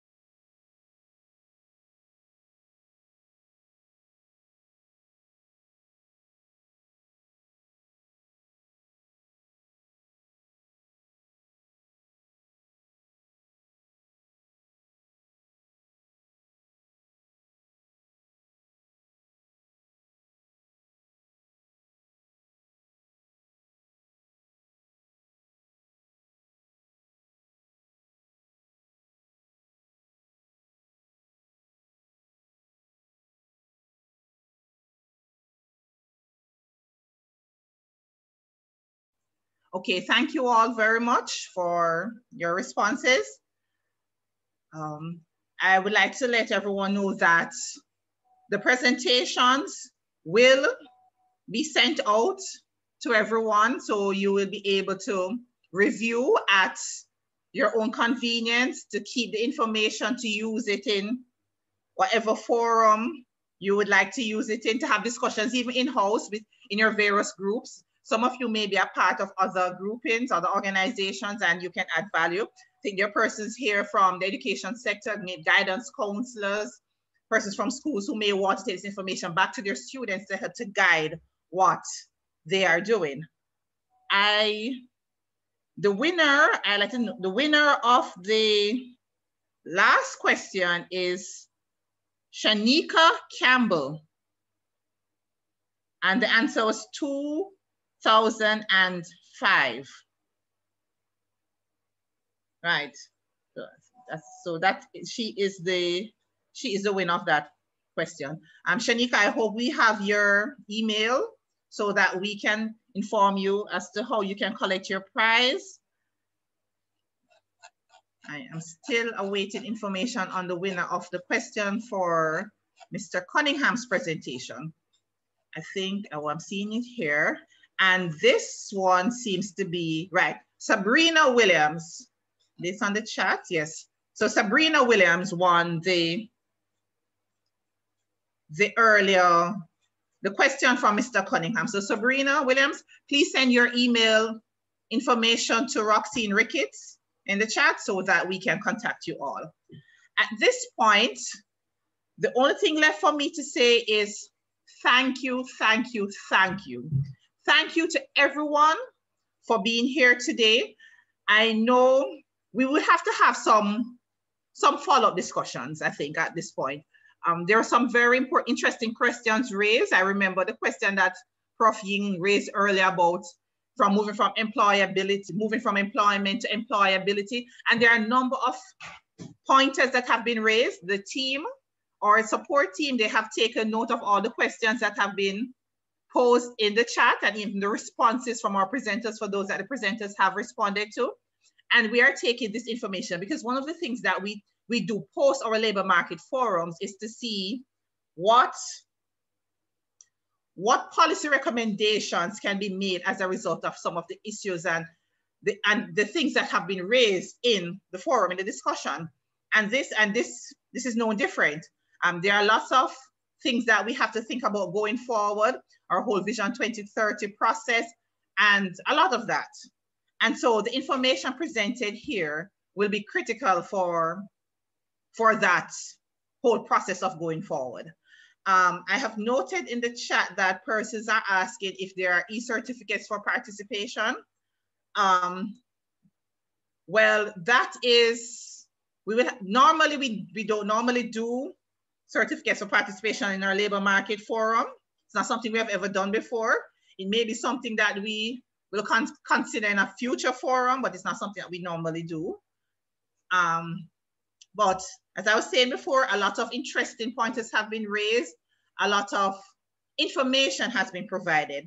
All the presentations will be sent to persons who have registered, that would have had your email information, so that you can go through these presentations at your leisure and draw information from it. I want to thank you all again. It's a long day. It has been a very long day, but I would like to thank you all for staying with us to the end. And I hope that you all benefited from this process. I'd like to thank all the persons who have been working in the background, who have been providing tech support, who have been facilitating the smooth flow of today's proceedings. And again, thank you all. And it was my pleasure being your moderator for today. And enjoy the rest of the day, and please be safe and enjoy the season coming up, and all the best to you and your family for 2021. Goodbye.